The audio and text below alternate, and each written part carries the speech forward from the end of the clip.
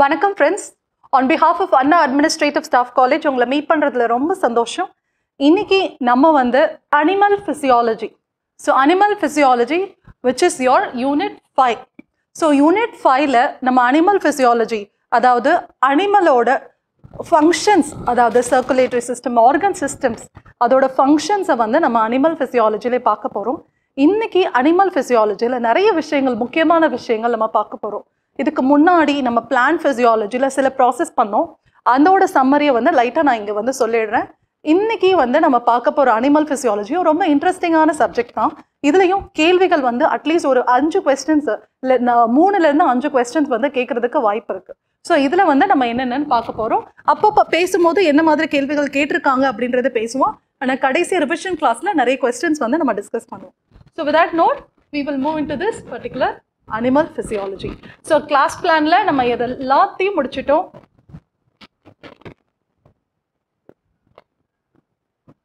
So cell முடிச்சிட்டோம், hormones, biomolecules, reproductions, genetics, classification of organisms, physiology, animal physiologyல இப்போ நம்ம நிக்கிறோம்.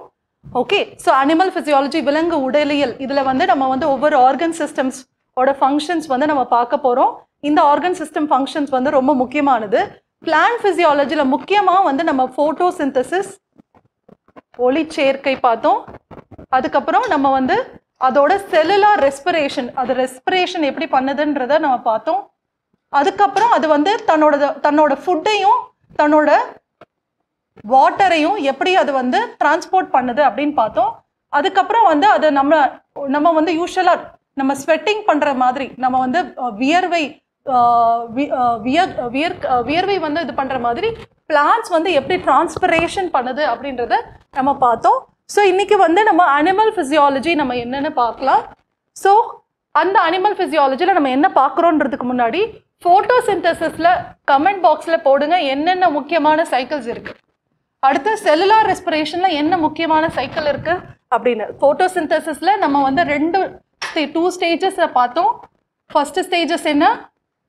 லைட் டிபெண்ட், லைட் தேவையான ரியாக்ஷன், டார்க் ரியாக்ஷன். அடுத்த ரியாக்ஷன் வந்து dark reaction R light independent reaction. இந்த டார்க் ரியாக்ஷனுக்கு பேரு கால்வின் சைக்கிள்னு நம்ம பேசணும்.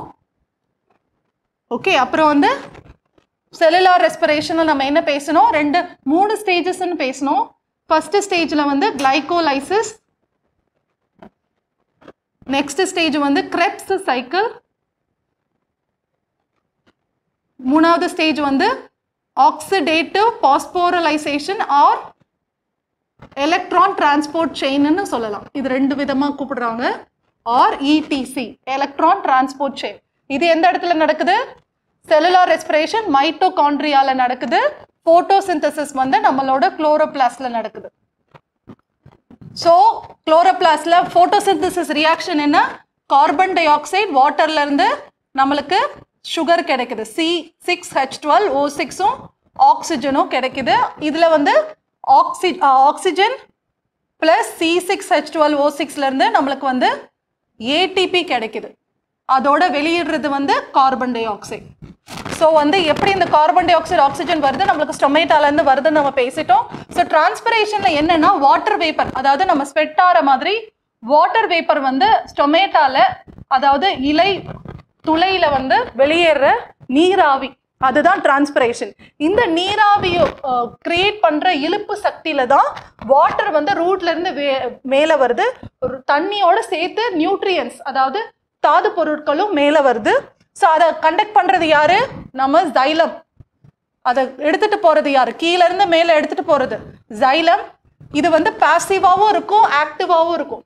சில இடத்துல வந்து அது எனர்ஜி இல்லாமல் பாசிவாகவும் நடக்கும், எனர்ஜி யூஸ் பண்ணி ஆக்டிவாகவும் நடக்கும். அடுத்து ஃபுட்டு, ஃபோட்டோசிந்தசிஸ் நடந்து ஃபுட்டு வந்து என்ன மாதிரி இருக்கும்? ஸ்டோர் ஆகும், ஸ்டார்ச். இது வந்து நம்ம பீட்ரூட்டு, இது உருளைக்கிழங்கு இதில் போய் ஸ்டோர் ஆகும் போது அது ஸ்டார்ச்சாக ஸ்டோர் ஆகும். ஸோ இந்த இந்த சுகரை எப்படி வந்து யார் வந்து கீழே எடுத்துகிட்டு போகிறா? எல்லா பார்ட்ஸுக்கும் எடுத்துகிட்டு போகிறான்னா அது யார்? நம்ம ஃப்ளோயம். ஃபுட்டை யார் எடுத்துகிட்டு போகிறாங்க? ஃப்ளோயம். இதுக்கு பேர் தான் டிரான்ஸ்லொகேஷன் நம்ம பேசணும். இடமாற்றம், இது ஃபுட்டை வந்து இடமாற்றம் பண்ணுறது வந்து நம்ம ஃப்ளோயம் பண்ணுது. சைலம் வந்து இந்த மாதிரி பண்ணுது. ஸோ வந்து இதை வந்து நம்ம வந்து செல்லுலார் ரெஸ்பிரேஷன்ல ஒரு முக்கியமான மாலிகுல் பார்த்தோம். ஏடிபி தான் கடைசியா எனர்ஜி கரன்சின்னு சொல்லிட்டு நம்மளுக்கு எனர்ஜி கொடுக்குற ஒரு முக்கியமான காசு அப்படின்னு சொல்றது ஏடிபி. இது பார்த்தீங்கன்னா அடினோசின் ட்ரைபாஸ்பேட். இது வந்து டைபாஸ்பேட்டா, அதாவது எனர்ஜி கொடுத்ததுக்கு அப்புறம் டைபாஸ்பேட்டா மாறும். ட்ரைபாஸ்பேட் மட்டும்தான் எனர்ஜி கொடுக்க முடியும். ஸோ எனர்ஜி கொடுக்குற கரன்சினா ஏடிபி இல்லை ஏடிபி. ஸோ அது வந்து ஞாபகம் வச்சுக்கணும். ஃபோட்டோசிந்தசிஸ் இதெல்லாம் வந்து நம்ம பார்த்துட்டோம். இதில் வந்து முதல் சைக்கிளில் என்ன நடக்கும், செகண்ட் சைக்கிளில் என்ன நடக்கும் அப்படிங்கிறது பார்த்துட்டோம். ஸோ வந்து நம்ம வந்து லைட் டிபெண்ட் ரியாக்ஷன்ல ஃபர்ஸ்ட் வந்து ஏடிபியும் NADHும் இருக்கும். அது போய் கேல்வின் சைக்கிள்ல கார்பன் டை ஆக்சைடு வந்து C6H12O6 மாறும்.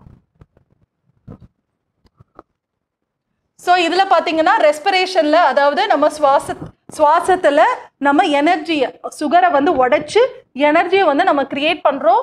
அதுக்கு நம்ம என்ன பண்றோம், கிளைகாலிசிஸ், கிரெப்ஸ் சைக்கிள், ETC அதாவது எலக்ட்ரான் டிரான்ஸ்போர்ட் செயின் இல்லைன்னா ஆக்சிடேட்டிவ் பாஸ்போரலைசேஷன். இப்போ இந்த கிளைகாலிசிஸ்ல என்ன நடக்குது, இந்த கிளைகாலிசிஸ்ல நம்ம முக்கியமான விஷயம் வந்து இதுல வந்து பாத்தீங்கன்னா NADH FADH2 இது ரெண்டுமே முக்கியமான காரணிகளா இருக்கு.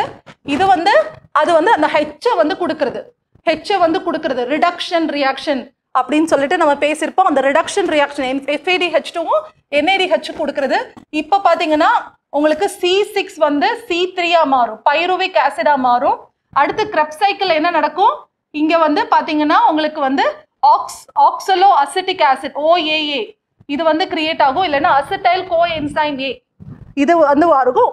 சைக்கிள்னு ஏன் சொல்றாங்கன்னா இந்த OAA வந்து திருப்பி ரியாக்ட் ஆகி திருப்பி உருவாகி உடைஞ்சு உருவாகி உடையும் உருவாகி உடையும். அதனாலதான் இதையும் சைக்கிள்ன்றாங்க, கேல்வின் சைக்கிளையும் சைக்கிள்ன்றாங்க. ஓகே, ஸோ அப்புறம் கடைசியா தான் நம்மளோட ஏடிபி வந்து இந்த ஆக்சிடேட்டிவ் பாஸ்போரலைசேஷன்ல ஏடிபி வந்து ஏடிபியா மாறுது. அந்த ஏடிபி தான் நம்மளுக்கு எனர்ஜி கொடுக்குது. ஸோ இதை தான் நம்ம வந்து பிளான்ட் பிசியாலஜில பேசியிருக்கோம். ஸோ ஓவரால் வியூல வந்து புரிஞ்சிருக்கும்னு நினைக்கிறேன். If at all if you have any doubt please comment in the comment box. I'll be very glad. ரொம்ப சந்தோஷமா உங்க கமெண்ட்லயே நான் வந்து உங்களோட டவுட்ஸை வந்து கிளாரிஃபை பண்ணுவேன். ஏன்னா முக்கியமான விஷயம், டவுட் இருக்கும்போது நீங்க எவ்வளவு தூரம் என்னோட கிளாஸ் வந்து உன்னிச்சு கவனிச்சிருக்கீங்க, அதுல இருந்து என்னோட கிளாஸ்ல இன்னும் நான் பெட்டரா எப்படி சொல்லியிருக்கலாம் அப்படின்றது வந்து எனக்கு புரியும். ஸோ அந்த ஒரு முக்கியமான விஷயம் வந்து என்னன்னா டவுட் கேட்கறது தான். அதை வந்து நிச்சயமா வந்து நீங்க வந்து இந்த கமெண்ட் பாக்ஸ்ல பண்ணுங்க. ஏன்னா அப்போ உங்களோட டவுட் மூலமா மிச்ச நண்பர்களும், டவுட்டு கேட்க தயக்கப்படுற நண்பர்களும் வந்து இதனால பயன்படுவாங்க. அவங்களுக்கும் அது வந்து ரொம்ப முக்கியமான இன்ஃபர்மேஷனா இருக்கும். Okay, so next we will start with this organ systems in animals. So organ system in animalsல first integumentary system. Friends, இதுல முக்கியமான சிஸ்டம், எல்லா சிஸ்டமையும் நம்ம இங்க பேச போறது இல்லை, ஆனா எந்த சிஸ்டமையும் நம்ம விட போறதும் இல்லை. ஸோ எல்லா சிஸ்டத்துலையும் எது ரொம்ப முக்கியமான சிஸ்டமோ, எக்ஸாம் பெர்ஸ்பெக்டிவ்ல ரொம்ப முக்கியமான சிஸ்டமோ அதை படிச்சுட்டு மிச்ச சிஸ்டத்துல முக்கியமான கருத்துக்களை மட்டும் நான் வந்து உங்களுக்கு சொல்லிடுறேன். ஸோ இம்பார்ட்டன்ட் பாயிண்ட்ஸ் அதை மட்டும், சில சிஸ்டத்துல இம்பார்ட்டன்ட் பாயிண்ட்ஸ் மட்டும் உங்களுக்கு தெரிஞ்சா போதும், அதை மட்டும் நம்ம சொல்லிடலாம். மிச்சதெல்லாம் பார்த்தீங்கன்னா டீப்பா கொஞ்சம் அனலைஸ் பண்ணி அதோட கான்செப்ட்ஸ் கிளாரிட்டியும் உங்களுக்கு புரிஞ்சுட்டு அந்த மாதிரி உங்களுக்கு வந்து என்ன மாதிரி அதில் கேள்வி கேட்டாலும் உங்களால் அட்டன் பண்ற முடிகிற மாதிரி உங்களுக்கு வந்து அந்த கிளாஸஸ் எடுத்துடலாம். ஓகே, ஸோ நம்ம இன்டகுமெண்ட்ரி system, skeletal system, muscular system, nervous system, circulatory system, respiratory system. So ஒரு மனுஷனை நம்ம பார்த்தோம்னா, என்னோட டிராயிங் வந்து உங்களுக்கு புரியும் நம்புறேன். நான் வந்து லெனோடோ டாவின்சியோ இல்லை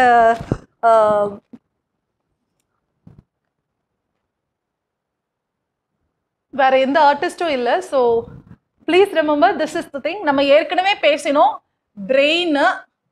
ஸோ பிரெயின் அடுத்து பின்னாடி இருக்கிற ஸ்பைனல் கார்ட், இது வந்து எதுல வரும், நர்வஸ் சிஸ்டம்ல வரும். ஸோ நர்வஸ் சிஸ்டம்ல இதை படிப்போம். ஆனா பிரெயின்லேயே நம்ம ஒரு முக்கியமான விஷயம் பேசணும், பிட்யூட்டரி கிளாண்ட்.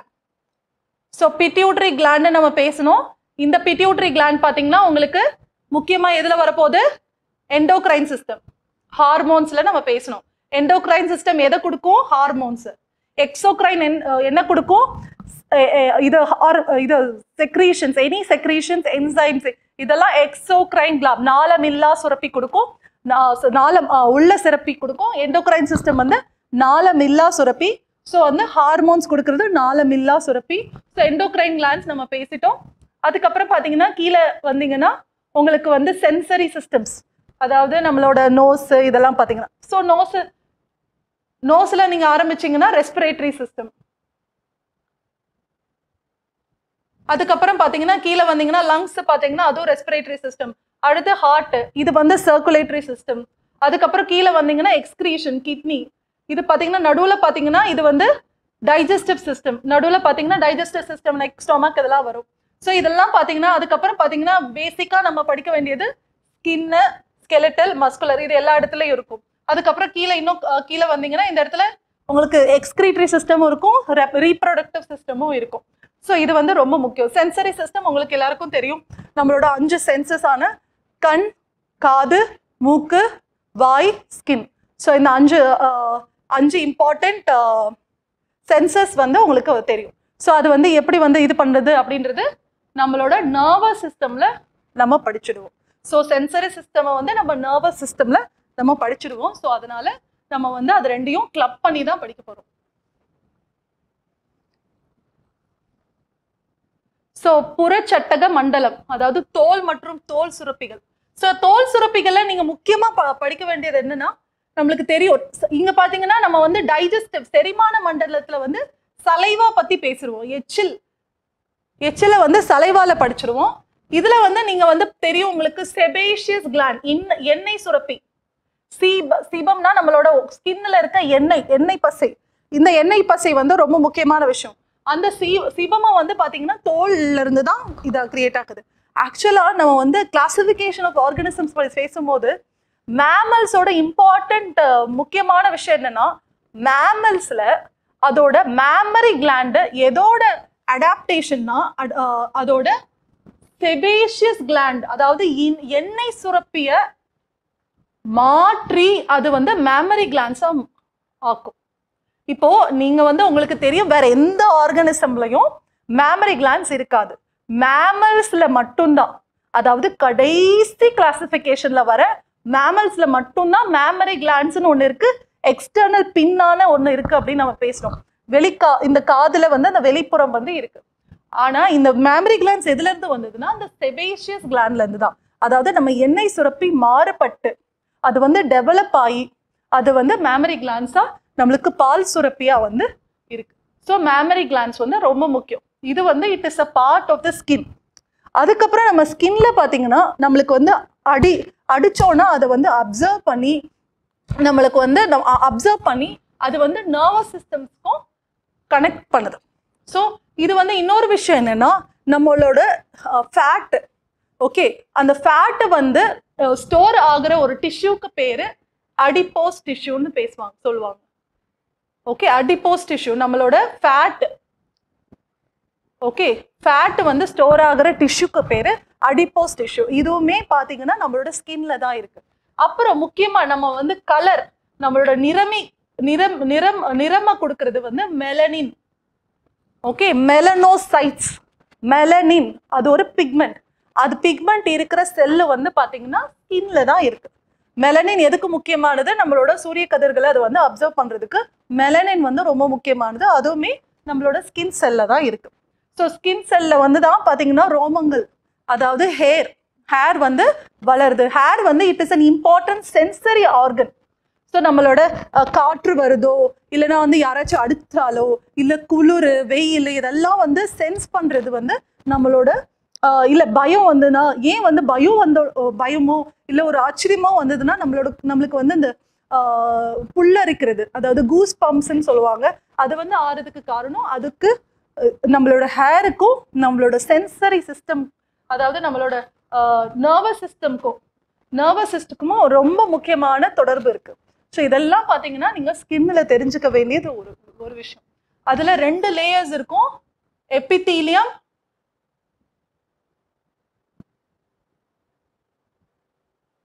எபித்தீலியம்ன்றது தான் மேலே இருக்கிற ஒரு லேயர். ஸோ 2 லேயர்ல மேலே இருக்கிற லேயர்ல தான் நம்மளுக்கு ஹேர் க்ரோத்து, நம்மளோட இது நம்மளுக்கு அந்த எண்ணெய் சுரப்பிக்கான போர், நம்ம ஸ்வெட் ஆகிறதுக்கு போர், இதெல்லாம் வந்து அங்கதான் இருக்கு. அடுத்து பாத்தீங்கன்னா எலும்பு மண்டலம், இது skeletal system. So skeletal system வந்து ரொம்ப முக்கியமான விஷயம். இதுல வந்து பெரிய போன் எங்க இருக்குன்னு பாத்தீங்கன்னா நம்ம தொடையில தான் இருக்கு, விச் இஸ் கால்ட் அஸ் ஃபெமூர். பெரிய போன் ஃபெமூர். ஓகே, இன்னொன்னு நம்மளுக்கு ஸ்கெலிட்டல் சிஸ்டம்ல வெறும் போன் மட்டும் நம்ம பேச மாட்டோம், கார்டிலேஜஸையும் பேசுவோம். நம்ம வந்து டிஃப்ரெண்ட் டைப் ஆஃப் செல்லுல பேசும்போது நம்ம போன்ல வந்து என்ன செல் இருக்குன்னு நம்ம பேசணும். ஆஸ்டியோசைட்ஸ், ஆஸ்டியோசைட்ஸ் நம்ம பேசணும். கார்டிலேஜ்ல வந்து காண்ட்ரோசைட்ஸ், இதெல்லாம் நம்ம பேசுறோம். பெரிய போன் வந்து ஃபெமூர்னு சொல்லிட்டோம். ரொம்ப குட்டி போன் எங்க இருக்குன்னு சொல்ல முடியுமா? நம்மளோட காதுகள்ல இருக்கு. ரொம்ப ரொம்ப குட்டியான போன்ஸ் எல்லாம் நம்மளோட காதுல தான் இருக்கு. ரொம்ப பெரிய போன் நம்மளோட தொடையில இருக்கிற ஃபெமூர்ன்ற போன் தான் நம்மளோட முக்கியமான போன். அதுக்கப்புறம் நம்மளோட ஜாயின்ஸ், நம்மளோட இது ஒவ்வொரு சில ஜாயின்ஸ் கூட மாறுபட்டு இருக்கும். அப்புறம் அந்த ஜாயின்ஸ்ல வர டிசீசஸ் இதெல்லாம் நம்ம வந்து பார்ப்போம். அடுத்து தசை மண்டலம். ஸோ தசை மண்டலம் பார்த்தீங்கன்னா தசை மண்டலம்ன்றது தசை நார்கள். ஸோ தசை நார்கள் மஸ்குலர் ஃபைபர்ஸ்ன்னு சொல்லுவாங்க. இப்போ இந்த தசை மண்டலத்துல வந்து தசை மண்டலம் வந்து நம்மளுக்கு வந்து நிறைய விஷயம் பண்ணுது. ஒன்று வந்து நம்ம போன்ஸை கனெக்டும் பண்ணுது, அதுக்கு மேல்புறமாகவும் இருக்கு. இது வந்து நம்ம தெரிஞ்சுக்க வேண்டியது விஷயம். ஸோ சுருக்குதல், இதுக்கப்புறம் பார்த்தீங்கன்னா சுருக்குதல், வளர்வு. இப்போ பார்த்தீங்கன்னா பல்மரிஸ் மசில்னு சொல்லிட்டு நம்ம வந்து அடுத்த கிளாஸ்ல பார்ப்போம். அது பார்த்தீங்கன்னா உங்களோட எல்போவையும் உங்களோட எல்போவை வந்து ஜாயின் பண்ற ஒரு மசில். ஸோ இப்படி மசில்ஸை வந்து ஜாயின் பண்ணி, ஏன்னா மசில் சுருக்கும் போது தான் என்னால் இந்த கையை வந்து விரிக்க முடியும். அது விரியும் போது என்னால் இந்த கையை வந்து மேலே இதை எடுக்க முடியும். ஸோ அந்த மசில்ஸ் வந்து இந்த மூமெண்ட் ஆஃப் ஸ்கெலிட்டன், அதாவது இந்த போனோட மூமெண்ட்டுக்கு வந்து ஹெல்ப் பண்றது வந்து ஒரு தசை மண்டலம் தான். அடுத்து வந்து நரம்பு மண்டலம்ன்றது ரொம்ப ரொம்ப முக்கியமானது. நம்ம அதை டீட்டெயிலாக பேசுவோம். அடுத்து ரத்த ஓட்ட மண்டலம், சுவாச மண்டலம், செரிமான மண்டலம், கழிவு நீக்க மண்டலம், இனப்பெருக்க மண்டலம். இதை வந்து நம்ம ஹார்மோன்ல படிக்கும் போது ஏற்கனவே படிச்சதுனால நம்ம இன்னைக்கு டிஸ்கஸ் பண்ண மாட்டோம். இந்த 4 மண்டலம், இந்த 5 மண்டலமா ரொம்ப எக்ஸ்டென்சிவா நம்ம நடத்த போறோம். உணர்ச்சி மண்டலம் வந்து உங்களுக்கு தெரியும், நாளமில்லா சுரப்பி நம்ம ஹார்மோன்ற கிளாஸ்ல நம்ம படிச்சுட்டோம். இந்த உணர்ச்சி மண்டலத்தை ஓரளவுக்கு நம்ம நரம்பு மண்டலம் படிச்சாலே நம்மளுக்கு வந்து தெரிஞ்சிடும். அதனால வந்து நம்ம வந்து இந்த 5 மண்டலம் வந்து ரொம்ப முக்கியமான மண்டலமா இருக்கு. இதை வந்து நீங்க ஏற்கனவே படிச்சதை வந்து நீங்க வந்து ப்ராப்பரா நோட்ஸ் எடுத்து வச்சு ரீகால் பண்ணிக்கோங்க. அடுத்து வந்து சர்க்குலேட்டரி சிஸ்டம், ரத்த ஓட்ட மண்டலம். ஃப்ரெண்ட்ஸ், இதுல வந்து ரொம்ப முக்கியமான விஷயம் வந்து நம்ம வந்து என்னென்ன ஆர்கன்ஸ் இருக்கு, அதோட ஃபங்க்ஷன்ஸ் என்ன அப்படின்றது தான் நம்ம பார்க்க போறோம். அதோட குட்டி சம்மரி வந்து நம்ம இங்க பார்த்துடலாம். ஓகே, கால் வந்து நான் பெருசா போடல. ஓகே, ஸோ இதுவரை நம்ம வந்து தெரிஞ்சுக்கலாம். இதுல வந்து முக்கியமா இருக்கிறது நம்ம ஹார்ட் தான். ஹார்ட் வந்து ஹார்ட், லங்ஸ், இது ரெண்டுமே முக்கியமான பங்கை வந்து வகிக்குது. ஹார்ட், லங்ஸ், நம்ம சுவாச பையும் நம்மளோட இதயமும் வந்து ரொம்ப முக்கியமான பங்கு வந்து வகிக்குது. அதுக்கப்புறம் பாத்தீங்கன்னா நல்ல ரத்தத்தை எடுத்துட்டு போற ஆர்டரிஸ். நல்ல ரத்தம்னா இது அழுக்கில்லாத ரத்தம்னு இல்லை, அதுக்கு பேரு ஆக்சிஜனேட்டட், அதாவது ஆக்சிஜனேட்டட் பிளட், ஆக்சிஜன் அதிகமான பிளட். இன்னொன்று ஃப்ரெண்ட்ஸ், நான் வந்து சின்ன வயசுல ஒரு ஃபயர் சேஃப்டி கிளாஸ் எடுத்துட்டு இருந்தாங்க. அந்த ஃபயர் சேஃப்டி கிளாஸ்ல என்ன ஆச்சுன்னா, அந்த ஃபயர் சேஃப்டி கிளாஸ்ல எல்லாரும் யூஸ்வலா நம்ம வந்து ஏதாச்சும் ஃபயர் சேஃப்டியில வந்து யாராச்சும் வந்து மயக்கப்பட்டு விழுந்துட்டாங்கன்னா நம்ம வந்து ஃபர்ஸ்ட் எய்டா வந்து யூஸ்வலா நம்ம வந்து நம்மளோட வாயில இருந்து அவங்களுக்கு வந்து அந்த காத்தை வந்து ப்ளோ பண்ணுவோம். அப்படி ப்ளோ பண்ணும்போது நம்மளுக்கு அவங்களுக்கு வந்து உயிர் ப்ரீத் பண்றதுக்காக நம்மளோட வாயில இருந்து அவங்க வாய்க்கு வந்து நீங்க வந்து சுவாசத்தை வந்து நீங்க வந்து ப்ரீத் பண்ண வைக்கும். அப்போ எனக்கு ஒரு டவுட் வந்தது. ஏன்னா நான் சின்ன வயசுல நான் என்ன அப்போ 11th ஸ்டாண்டர்ட் நினைக்கிறேன். சின்ன வயசுல நம்ம என்ன படிச்சிருக்கோம், கார்பன் டை ஆக்சைடை உள்ள இழுக்குவோம், கார்பன் டை ஆக்சைடை வெளியே விடுவோம், ஆக்சிஜனை உள்ள இழுப்போம் அப்படின்னு. ஸோ எனக்கு ஒரு டவுட் வந்தது, இன்னொரு மனுஷனுக்கு நான் வந்து என்னோட மூச்சை வந்து கொடுத்தேன்னா அவனுக்கு என்ன போகும், கார்பன் டை ஆக்சைடு போகும், ஆக்சிஜன் போகாது, அப்படின்னா அவன் இறந்துடுவான்ல. அப்படின்னு நான் நினைச்சேன். அதுக்கப்புறம் அந்த 11th ஸ்டாண்டர்ட்ல அந்த டீச்சர் தான் சொன்னாங்க, நம்மளோட காத்துல வெளியிடுற காத்துல அதிகமா இருக்கிறது கார்பன் டை ஆக்சைடு, ஆனா ஆக்சிஜன் இல்லாம இல்லை. அதே மாதிரி நம்ம உள்ள இருக்கிற காத்துல ஆக்சிஜன் வந்து அதிகமா இருக்கிறது, கார்பன் டை ஆக்சைடு கம்மியா இருக்கு. ஆனா இப்ப நம்ம சுற்றுச்சூழல்ல அப்படி இல்லை. பட் இருந்தாலும் நான் சொல்றேன், இதுதான் நார்மலான பேசிக். நம்ம எல்லா காத்தையும் அதிகமா தான் உள்ள இழுக்கிறோம், எல்லா காத்தையும் வெளியே விடுறோம். ஆனா கார்பன் டை ஆக்சைடு இதுல ரொம்ப அதிகமா இருக்கும், இதுல ஆக்சிஜன் அதிகமா இருக்கும். ஏன்னா உங்களுக்கு தெரியும், நம்மளோட இதுல பாத்தீங்கன்னா நைட்ரஜன், நம்மளோட சுற்றுச்சூழல்ல பாத்தீங்கன்னா நைட்ரஜன் அதிகம், ஆக்சிஜன் அடுத்துதான் நம்மளுக்கு வந்து கார்பன் டை ஆக்சைடு நம்ம அட்மாஸ்பியர்ல இருக்கிறது. ஸோ நீங்க ஜியோகிரபியில படிச்சிருக்கீங்க அப்படின்னு நம்புறேன். ஸோ இது வந்து நம்ம வந்து இதுதான் நம்மளோட இது. ஸோ ஆர்டரிஸ்ல பாத்தீங்கன்னா ஆக்சிஜன் அதிகமா இருக்கிற பிளட் வந்து போகுது, வெயின்ஸ்ல வந்து பாத்தீங்கன்னா டீஆக்சிஜனேட்டட் பிளட் போகுது, ஆக்சிஜன் கம்மியா இருக்கிற பிளட் போகுது. ஓகே, ஸோ இப்படிதான் ஆர்டரிஸும் வெயின்ஸும். இதுல நம்ம முக்கியமா படிக்க வேண்டியது ஹார்ட்டோட மெக்கானிசம். இது வந்து ரொம்ப முக்கியம். அடுத்து பிளட்ல, அதாவது பிளட்ல வந்து ஆர்டரிஸ்லயும் பிளட் இருக்கு, வெயின்ஸ்லயும் பிளட் இருக்கு. என்ன blood? Oxygenated blood, deoxygenated blood. இந்த பிளட்ல என்னென்ன செல் இருக்கு? முக்கியமா நம்ம ஆர்பிசி, டபிள்யூபிசி, பிளேட்லெட்ஸ்னு படிப்போம். அதுக்கப்புறம் ஒரு முக்கியமான திரவம் இருக்கிறது வந்து, அந்த திரவத்துக்கு பேரு பிளாஸ்மா. ஸோ இதெல்லாம் பாத்தீங்கன்னா பிளட்டோட செல்ஸ். ஸோ பிளட்ல இருக்க என்ன செல், அதோட முக்கியமான மெக்கானிசம் என்ன, அதையும் இங்க வந்து படிச்சிடலாம். Okay, so blood. ஸோ ஃபர்ஸ்டே நம்ம பிளட்ல இருந்து தான் ஆரம்பிக்கும். அப்புறம் வந்து நம்ம ஹார்ட்டை பத்தி படிக்கலாம், ஹார்ட்ல எப்படி இது வந்து ரத்த ஓட்டம் வந்து இருக்கு அப்படின்றத படிக்கலாம். ஸோ பிளட்ல வந்து என்ன இருக்கு? ஃப்ளூயிடா, அதாவது திரவமா வந்து பிளாஸ்மா இருக்கு. ஸோ பிளாஸ்மா எனும் திரவ பகுதி இது வந்து இருக்கு. அப்புறம் எலிமெண்ட்ஸா, அதாவது ஸ்லெல்லா என்ன இருக்கு அப்படின்னா, அது வந்து ஆர்பிசி, டபிள்யூபிசி அண்ட் பிளேட்லெட்ஸ். இதுல இன்னொரு நேம் வந்து ரொம்ப முக்கியம் ஃப்ரெண்ட்ஸ். நிறைய நேரத்துல வாட் டஸ் த த்ரோம்போசைட்ஸ் மீன்? ஆப்ஷன்ல வந்து ஏபிசி, ஆர்பிசி, டபிள்யூபிசி, பிளேட்லெட்ஸ் அப்படின்னு வந்து ஆப்ஷன்ஸ் கொடுப்பாங்க. ஸோ அதுல வந்து த்ரோம்போசைட்ஸ் மீன்ஸ் பிளேட்லெட்ஸ். ஸோ த்ரோம்போசைட்டுகள்னா ரத்த தட்டுகள்னு அர்த்தம். அதே லியூகோசைட்னா டபிள்யூபிசி வெள்ளை அணுக்கள்னு அர்த்தம், எரித்ரோசைட்னா ரத்த சிவப்பணுக்கள்னு அர்த்தம். ஏற்கனவே நம்ம ரத்த சிவப்பணுக்களோட இம்பார்ட்டன்ட் ப்ராப்பர்ட்டி நம்ம பார்த்தாச்சு. என்னென்ன? ஒன்று வந்து அதுக்கு வந்து நியூக்ளியஸ் இல்லை அப்படின்னு பேசணும். அதுல வந்து என்ன இருக்கு, என்ன பிக்மெண்ட் இருக்கு, ஹீமோகுளோபின் இருக்குன்னு தெரியும். ஸோ இதெல்லாம் வந்து நீங்க தெரிஞ்சுக்க வேண்டிய விஷயம். ஸோ வந்து இது வந்து நம்ம வந்து அதுதான் ஆக்சிஜனை எடுத்துட்டு போற ஒரு முக்கியமான காரணியா இருக்கு அப்படின்னு தெரியும். டபிள்யூபிசி எதுக்காக இருக்கு? நம்மளோட ஏதாச்சும் ஒரு நோய் வந்துருச்சுன்னா, நம்ம அடுத்த கிளாஸ்ல படிப்போம்.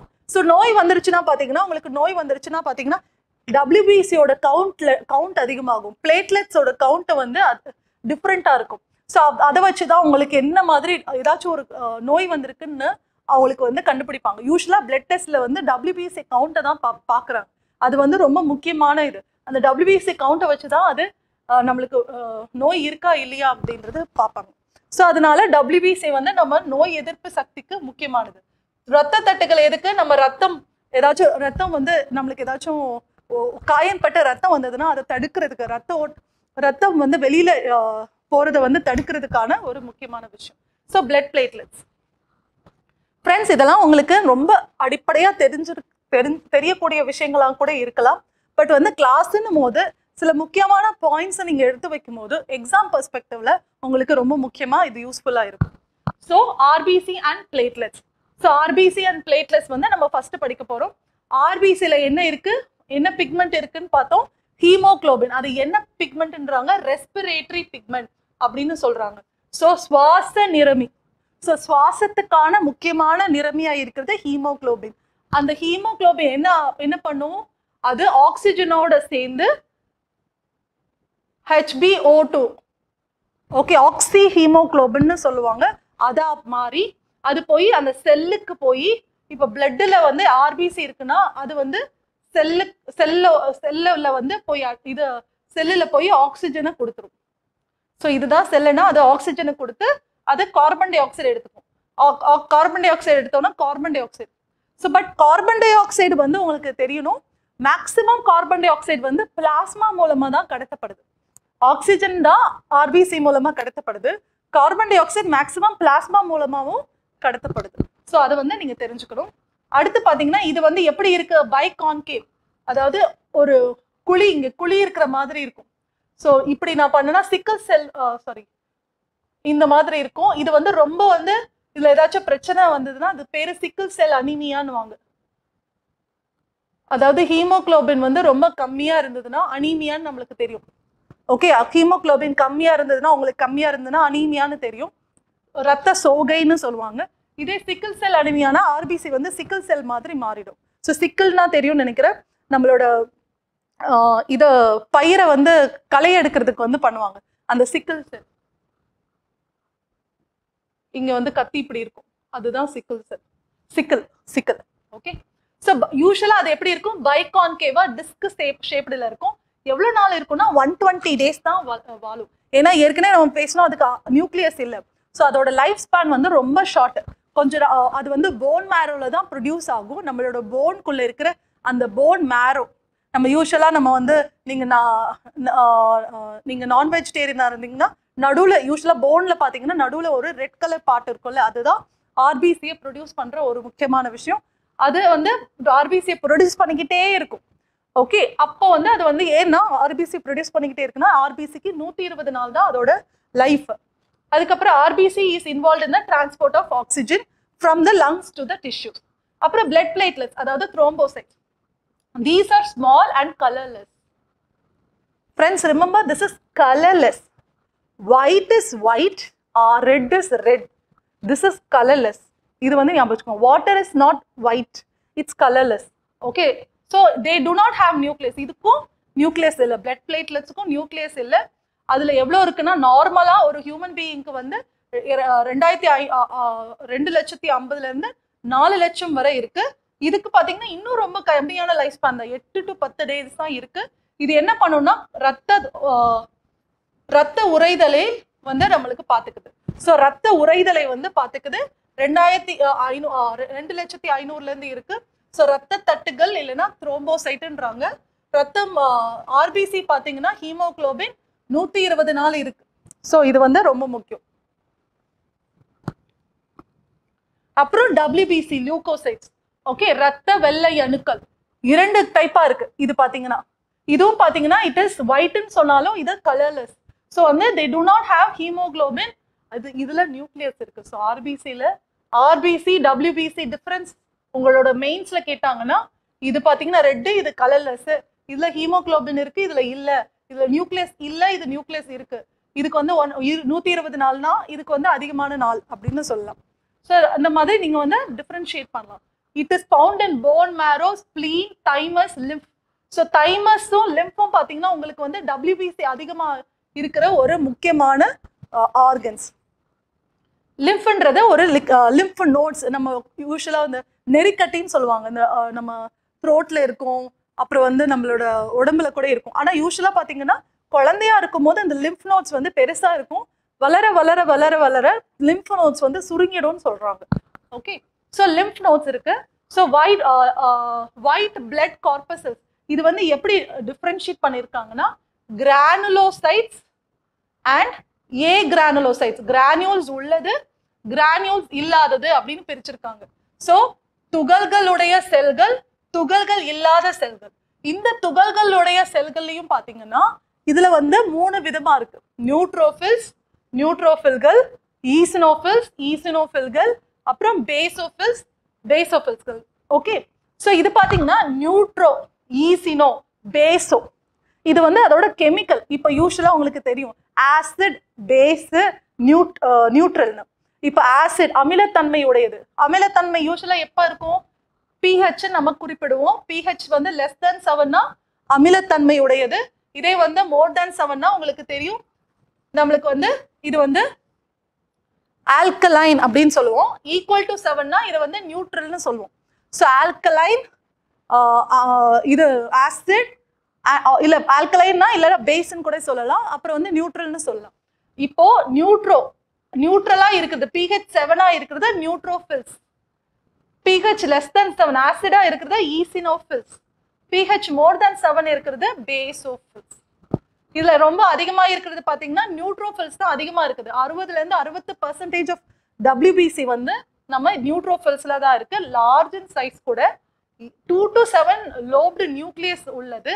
ஓகே, இந்த நியூக்ளியஸ் பாத்தீங்கன்னா லோப்ஸ் மாதிரி இருக்கும். ஓகே, நியூக்ளியஸ் வந்து லோப்ஸோட இருக்கும். இது பாத்தீங்கன்னா ஈசினோஃபில்ஸ் பாத்தீங்கன்னா 2 லோப்ஸ் உள்ளது. நியூட்ரோஃபில்ஸ்ல 7 லோப்ஸ் கூட இருக்கு. பேசோஃபில்ஸ் பாத்தீங்கன்னா லோபு இருக்குன்னு சொல்லியிருக்காங்க. they release chemicals during the process of inflammation. So இதுல பாத்தீங்கன்னா இது எதுக்காக யூஸ் ஆகுது? WBC பேசிக்கா எதுக்காக யூஸ் ஆகுது?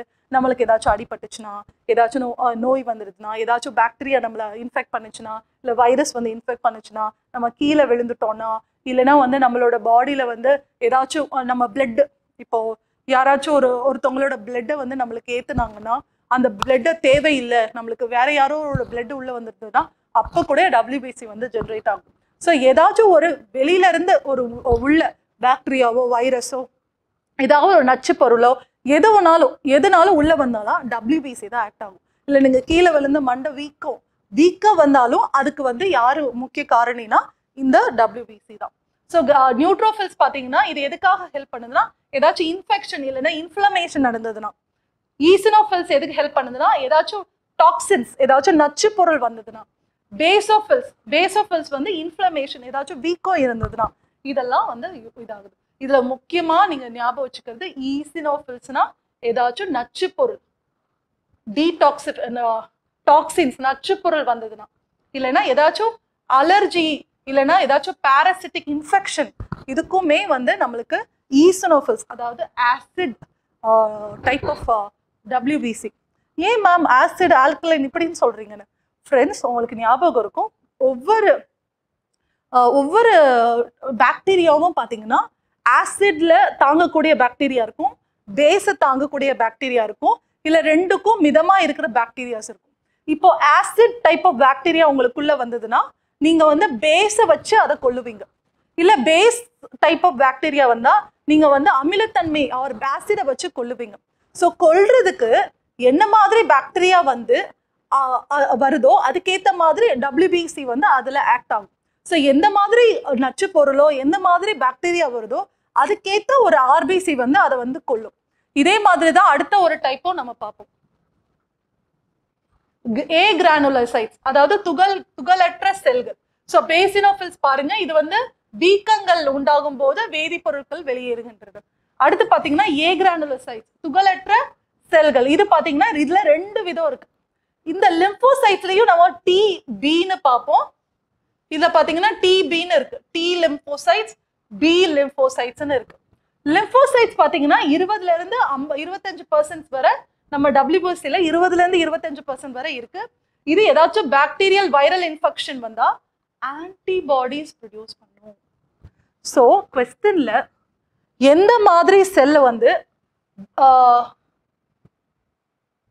எதிர்பொருளை இல்லைன்னா ஆன்டிபாடிஸை ப்ரொடியூஸ் பண்ணும், எதிர்பொருளை இல்லைன்னா ஆன்டிபாடிஸை ப்ரொடியூஸ் பண்ணா யார் பண்றா?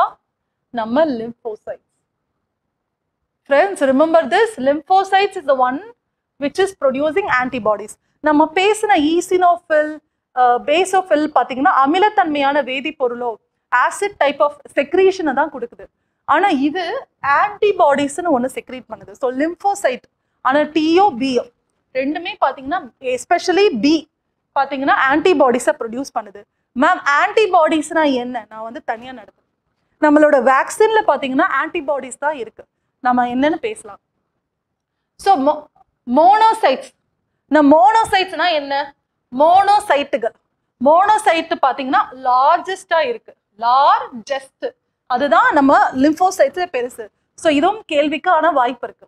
ஸோ நம்ம ஏற்கனவே ஒரு கிளாஸ்ல வந்து ஃபேகோசைட், நம்ம லைசோசோம் செல்லில் படிக்கும் போது நம்ம லைசோசோம்ஸ்ன்னு படிக்கும் போது ஒரு முக்கியமான செல் ஆர்கனல்ல லைசோசோம்ஸ் நம்ம படிக்கும் போது அது என்ன பண்ணணும்னு சொன்னோம்? ஃபேகோசைட்டோசிஸ்.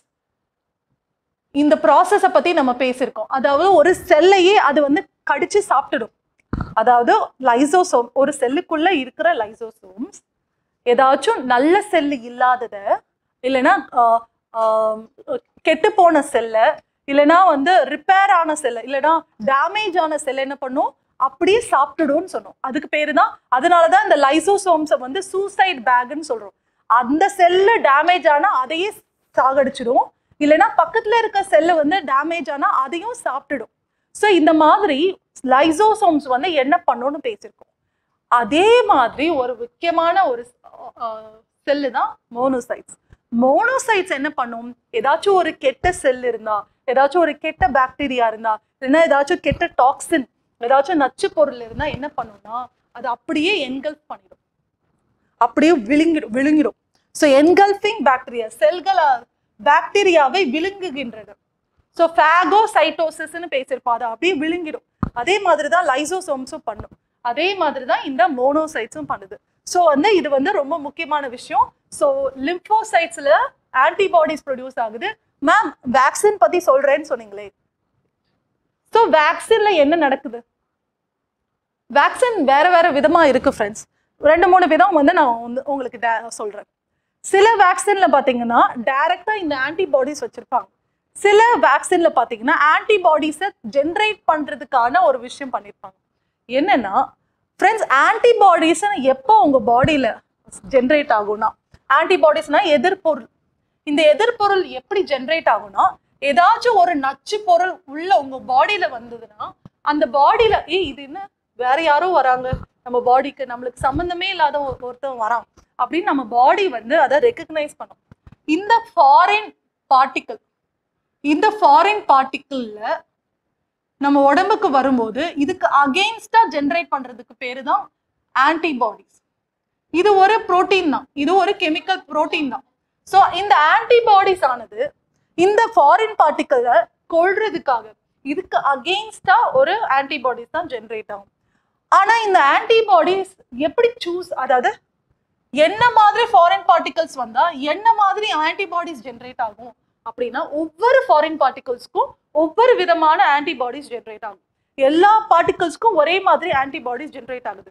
இப்போ கொரோனா வைரஸ் வருதுன்னா அதுக்கேற்ற ஆன்டிபாடிஸ் வரும், இல்லைன்னா மலேரியா வருது, நம்மளுக்கு வந்து ஜிகா வைரஸ், இல்லைன்னா வந்து Ebola virus. மலேரியான்றது disease, malaria causing இது வந்து பிளாஸ்மோடியம்ன்றது பாக்டீரியா. இப்போ பிளாஸ்மோடியம் பாக்டீரியா வருது, இல்லைன்னா கொரோனா வைரஸ் வருது, இல்லைன்னா ஏதாச்சும் சார்ஸ் வைரஸ் வருது, மர்ஸ் வைரஸ் வருது, இல்லைன்னா any kind of virus, any kind of bacteria. அது என்ன வருதோ அதுக்கேற்ற மாதிரி தான் ஆன்டிபாடிஸ் வரும், ஆன்டிபாடிஸ் ஜென்ரேட் ஆகும். So antibody A, B, C, Dன்னு நிறைய விதமான ஆன்டிபாடிஸ் இருக்கு. அப்படி இருக்கும்போது இந்த ஃபாரின் பார்ட்டிகல்ஸ்ல எதை வச்சு அந்த ஆன்டிபாடிஸ் ஜென்ரேட் ஆகும்னா, அந்த ஃபாரின் பார்ட்டிகளோட வெளிப்புறமான ஒரு பகுதியில ஆன்டிஜென்னு ஒண்ணு இருக்கும். இது உங்களோட பாடியிலேயே இருக்கு, உங்களோட ஒவ்வொரு இதுலயும் உங்களுக்குன்னு ஒரு ஆன்டிஜென் இருக்கு. இப்போ என்னோட உங்களுக்குன்னு எனக்குன்னு ஒரு ஆன்டிஜென் இருக்கு, உங்களுக்குன்னு ஒரு ஆன்டிஜென் இருக்கு. ஒவ்வொரு அனிமலுக்கும் வெவ்வேறு விதமான ஆன்டிஜென் இருக்கு. அதே மாதிரிதான் கொரோனா வைரஸா இருந்தா வேற சார்ஸ், எபோலா, ஜிகா வைரஸ் எதா இருந்தாலும் அதுக்குன்னு ஒரு ஆன்டிஜென் இருக்கு. அந்த ஆன்டிஜெனுக்கு ஏத்த மாதிரி தான் இந்த ஆன்டிபாடிஸ் ஜென்ரேட் ஆகும். இப்போ அந்த ஆன்டிஜென் பாத்தீங்கன்னா ஒவ்வொரு பிளட் குரூப்புக்கும் மாறும். இப்போ என்னோட பிளட் குரூப்புக்கு ஒரு ஆன்டிஜென் இருக்குன்னா உங்களோட பிளட் குரூப்புக்கு, நீங்க வேற பிளட் குரூப்பா இருந்தா வேற ஆன்டிஜென் இருக்கும். இல்ல நம்ம 2 பேரும் ஒரே பிளட் குரூப் இருந்தா நம்மளோட ஆன்டிஜென் ஓரளவுக்கு சிமிலரா இருக்கும். அதனாலதான் உங்களால எனக்கு பிளட் கொடுக்க முடியும், ஏன்னா நம்ம பிளட் குரூப் வந்து ஒரே மாதிரி. ஸோ அதனால நம்மளுக்கு ஓரளவுக்கு ஒரே மாதிரி ஆன்டிஜென் இருக்கிறதுனால நம்மளால பிளட்டை வந்து நம்மளால டொனேட் பண்ண முடியும். உங்க பிளட்டை நான் எடுத்துக்க முடியும், என் பிளட்டை உங்களால எடுத்துக்க முடியும். ஸோ இதெல்லாம் பாத்தீங்கன்னா இந்த ஆன்டிஜென்னாலதான் நிர்ணயம் ஆகுது. ஆனா இதே பாத்தீங்கன்னா எல்லா பிளட்டும் இப்ப பாத்தீங்கன்னா உங்களோட பிளட் எனக்கு சேமா இருக்கிறதுனால எவ்ரி டைம் வந்து உங்களோட பிளட் எனக்கு கொடுக்கணும்னு அவசியம் இல்லை. ஐ மீன் உங்களோட பிளட் வந்து என்னோட உடம்ப வந்து அக்செப்ட் பண்ணணும்னு அவசியம் இல்லை, அது வந்து தெரிஞ்சுக்கணும். ஏன்னா அதுலயுமே இப்போ நம்ம படிச்சது வந்து ABCO பிளட் குரூப், ஆனா இதுலயுமே வந்து பாத்தீங்கன்னா ABO பிளட் குரூப், இதுலயுமே பாத்தீங்கன்னா ABO பிளட் குரூப்லயே நிறைய டிவிஷன்ஸ் இருக்கு. AB, A1B, AB+, AB-, A1B, இப்படிலாம் நிறைய டைப்ஸ் இருக்கு. ஸோ ரிஜெக்ஷன் இஸ் பாசிபிள், உங்களோட பிளட் குரூப்பை எனக்கு அக்செப்ட் பண்ணாம கூட போகலாம். ஸோ வந்து அதை வந்து நம்ம நினைச்சுக்கணும். இன்னொரு விஷயம், நம்ம பிளட்டை மட்டும் நம்ம டிரான்ஸ்ஃபர் பண்றதுல சில டைம் வந்து டிஷ்யூ டிரான்ஸ்பிளான்டேஷன் இல்லைன்னா ஆர்கன் டிரான்ஸ்பிளான்டேஷன் இதெல்லாம் நடக்குது. இதை வந்து நான் வந்து உங்களோட பாடியில இருக்க ஆர்கனை வந்து என்னோட பாடிக்கு செலுத்தும் போது அவங்க யூஸ்வலா என்ன டெஸ்ட் பண்ணுவாங்கன்னா இந்த ஆன்டிஜனை தான் டெஸ்ட் பண்ணுவாங்க. என்னோட ஆன்டிஜனும் உங்களோட ஆன்டிஜனும் கம்பேட்டபிளா இருக்கா, சேருமா சேராதா அப்படின்னு பார்ப்பாங்க. அப்ப சேர்ந்தா மட்டும்தான் உங்களோட லங்ஸையோ உங்களோட கிட்னியையோ உங்களோட ஹார்ட்டையோ எனக்கு பொருத்த முடியும். ஸோ அதனால அந்த ஆன்டிஜன்ன்றது ரொம்ப ரொம்ப முக்கியமான விஷயம். ஸோ ஆன்டிஜன் இப்போ ஒரு வைரஸ்ல இருக்க ஆன்டிஜன் வந்து நான் வந்து கண்டுபிடிக்கிறேன் இந்த ஆன்டிஜன் வந்து என்னோட பாடியோட ஆன்டிஜன் இல்லை, அதனால இது வந்து வேற ஒரு கெட்ட ஒரு விஷயம், அதனால நான் வந்து ஆன்டிபாடிஸ்னு ஒன்று ஜென்ரேட் பண்ணுவேன். ஸோ இதுதான் ஆன்டிபாடிஸ். அப்பனா மேம் வேக்சின்ல என்னதான் இருக்கு மேம் அப்படின்னு நீங்க திருப்பி இதுக்கே வந்தீங்கன்னா, வேக்சின்ல கொரோனா வைரஸை எடுத்துக்கோங்களேன். கொரோனா வைரஸ்க்கு நிறைய விதமான வேக்சின்ஸ் இருக்கு. இப்ப கொரோனா வைரஸை கொன்னு வீக்கன் ஆக்கி அதை வந்து உங்களுக்கு வேக்சினா செலுத்துவாங்க. அப்போ என்ன ஆகும், கொரோனா வைரஸ் உங்களுக்குள்ள வந்துருச்சுன்னா, ஆனா அது வந்து உங்களுக்கு டிசீஸை கொடுக்காது. ஆனா கொரோனா வைரஸ்னு ஒண்ணு வந்ததுனால, ஒரு தேவையில்லாத ஒரு ஆன்டிஜன் வந்ததுனால உங்களோட பாடியே என்ன பண்ணும்னா ஆன்டிபாடி ஜென்ரேட் பண்ண ஆரம்பிக்கும்.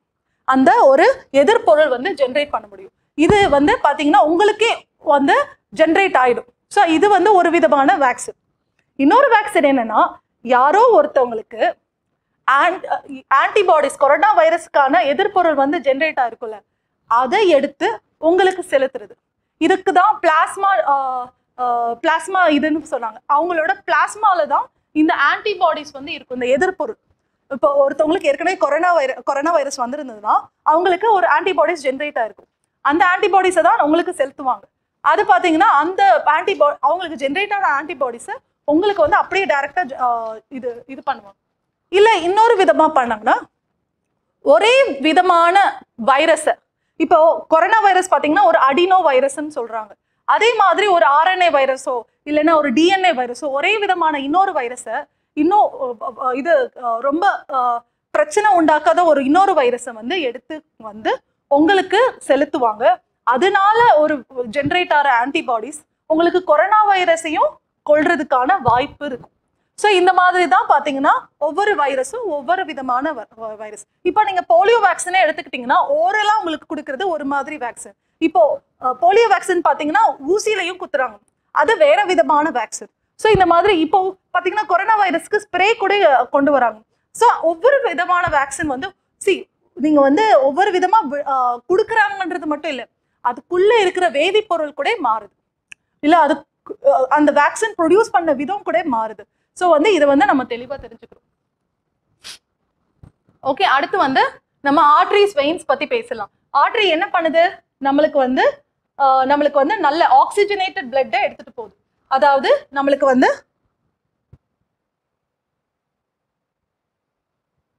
ஆக்சிஜன் மிகுந்த ரத்தத்தினை எடுத்து செல்கின்றன. ஸோ இதுதான் நம்ம ஆர்டரிஸ் பண்ணுது. இது வந்து டீஆக்சிஜனேட்டட் பிளட் எடுத்துட்டு போகுது, அதாவது ஆக்சிஜன் குறைந்த ரத்தத்தினை எடுத்து செல்கின்றன.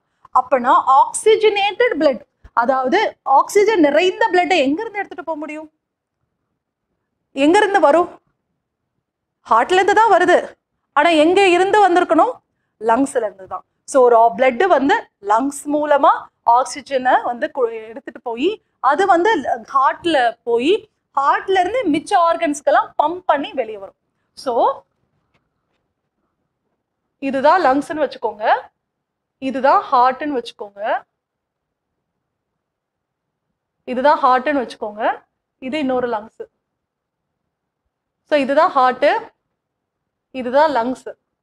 ஸோ ஹார்ட்ல இருந்து ஒரு ஆர்டரிஸ் வந்து இங்க வரும், அடுத்து லங்ஸ்ல இருந்து இங்க வந்து ஒரு வெயின்ஸ் வரும், இங்க ஒரு ஆர்டரி வரும். இல்லைன்னா இதையும் இப்போதைக்கு நம்ம பேர் வைக்க வேணாம், விடுங்க, பேர் வைக்க வேணாம். இப்போ வந்து ஒரு ஆக்சிஜன் இல்லாத ஒரு நாளம் வந்து இங்க இருந்து போகும், ஆக்சிஜன் நிறைந்த ஒரு நாளம் வந்து இங்க போகும். அடுத்து இங்க வந்து பாத்தீங்கன்னா திருப்பி பாத்தீங்கன்னா இந்த ஆக்சிஜன் நிறைந்த நாளம் வந்து எல்லா ஆர்கன்ஸுக்கும் அது வந்து போக ஆரம்பிச்சிடும்.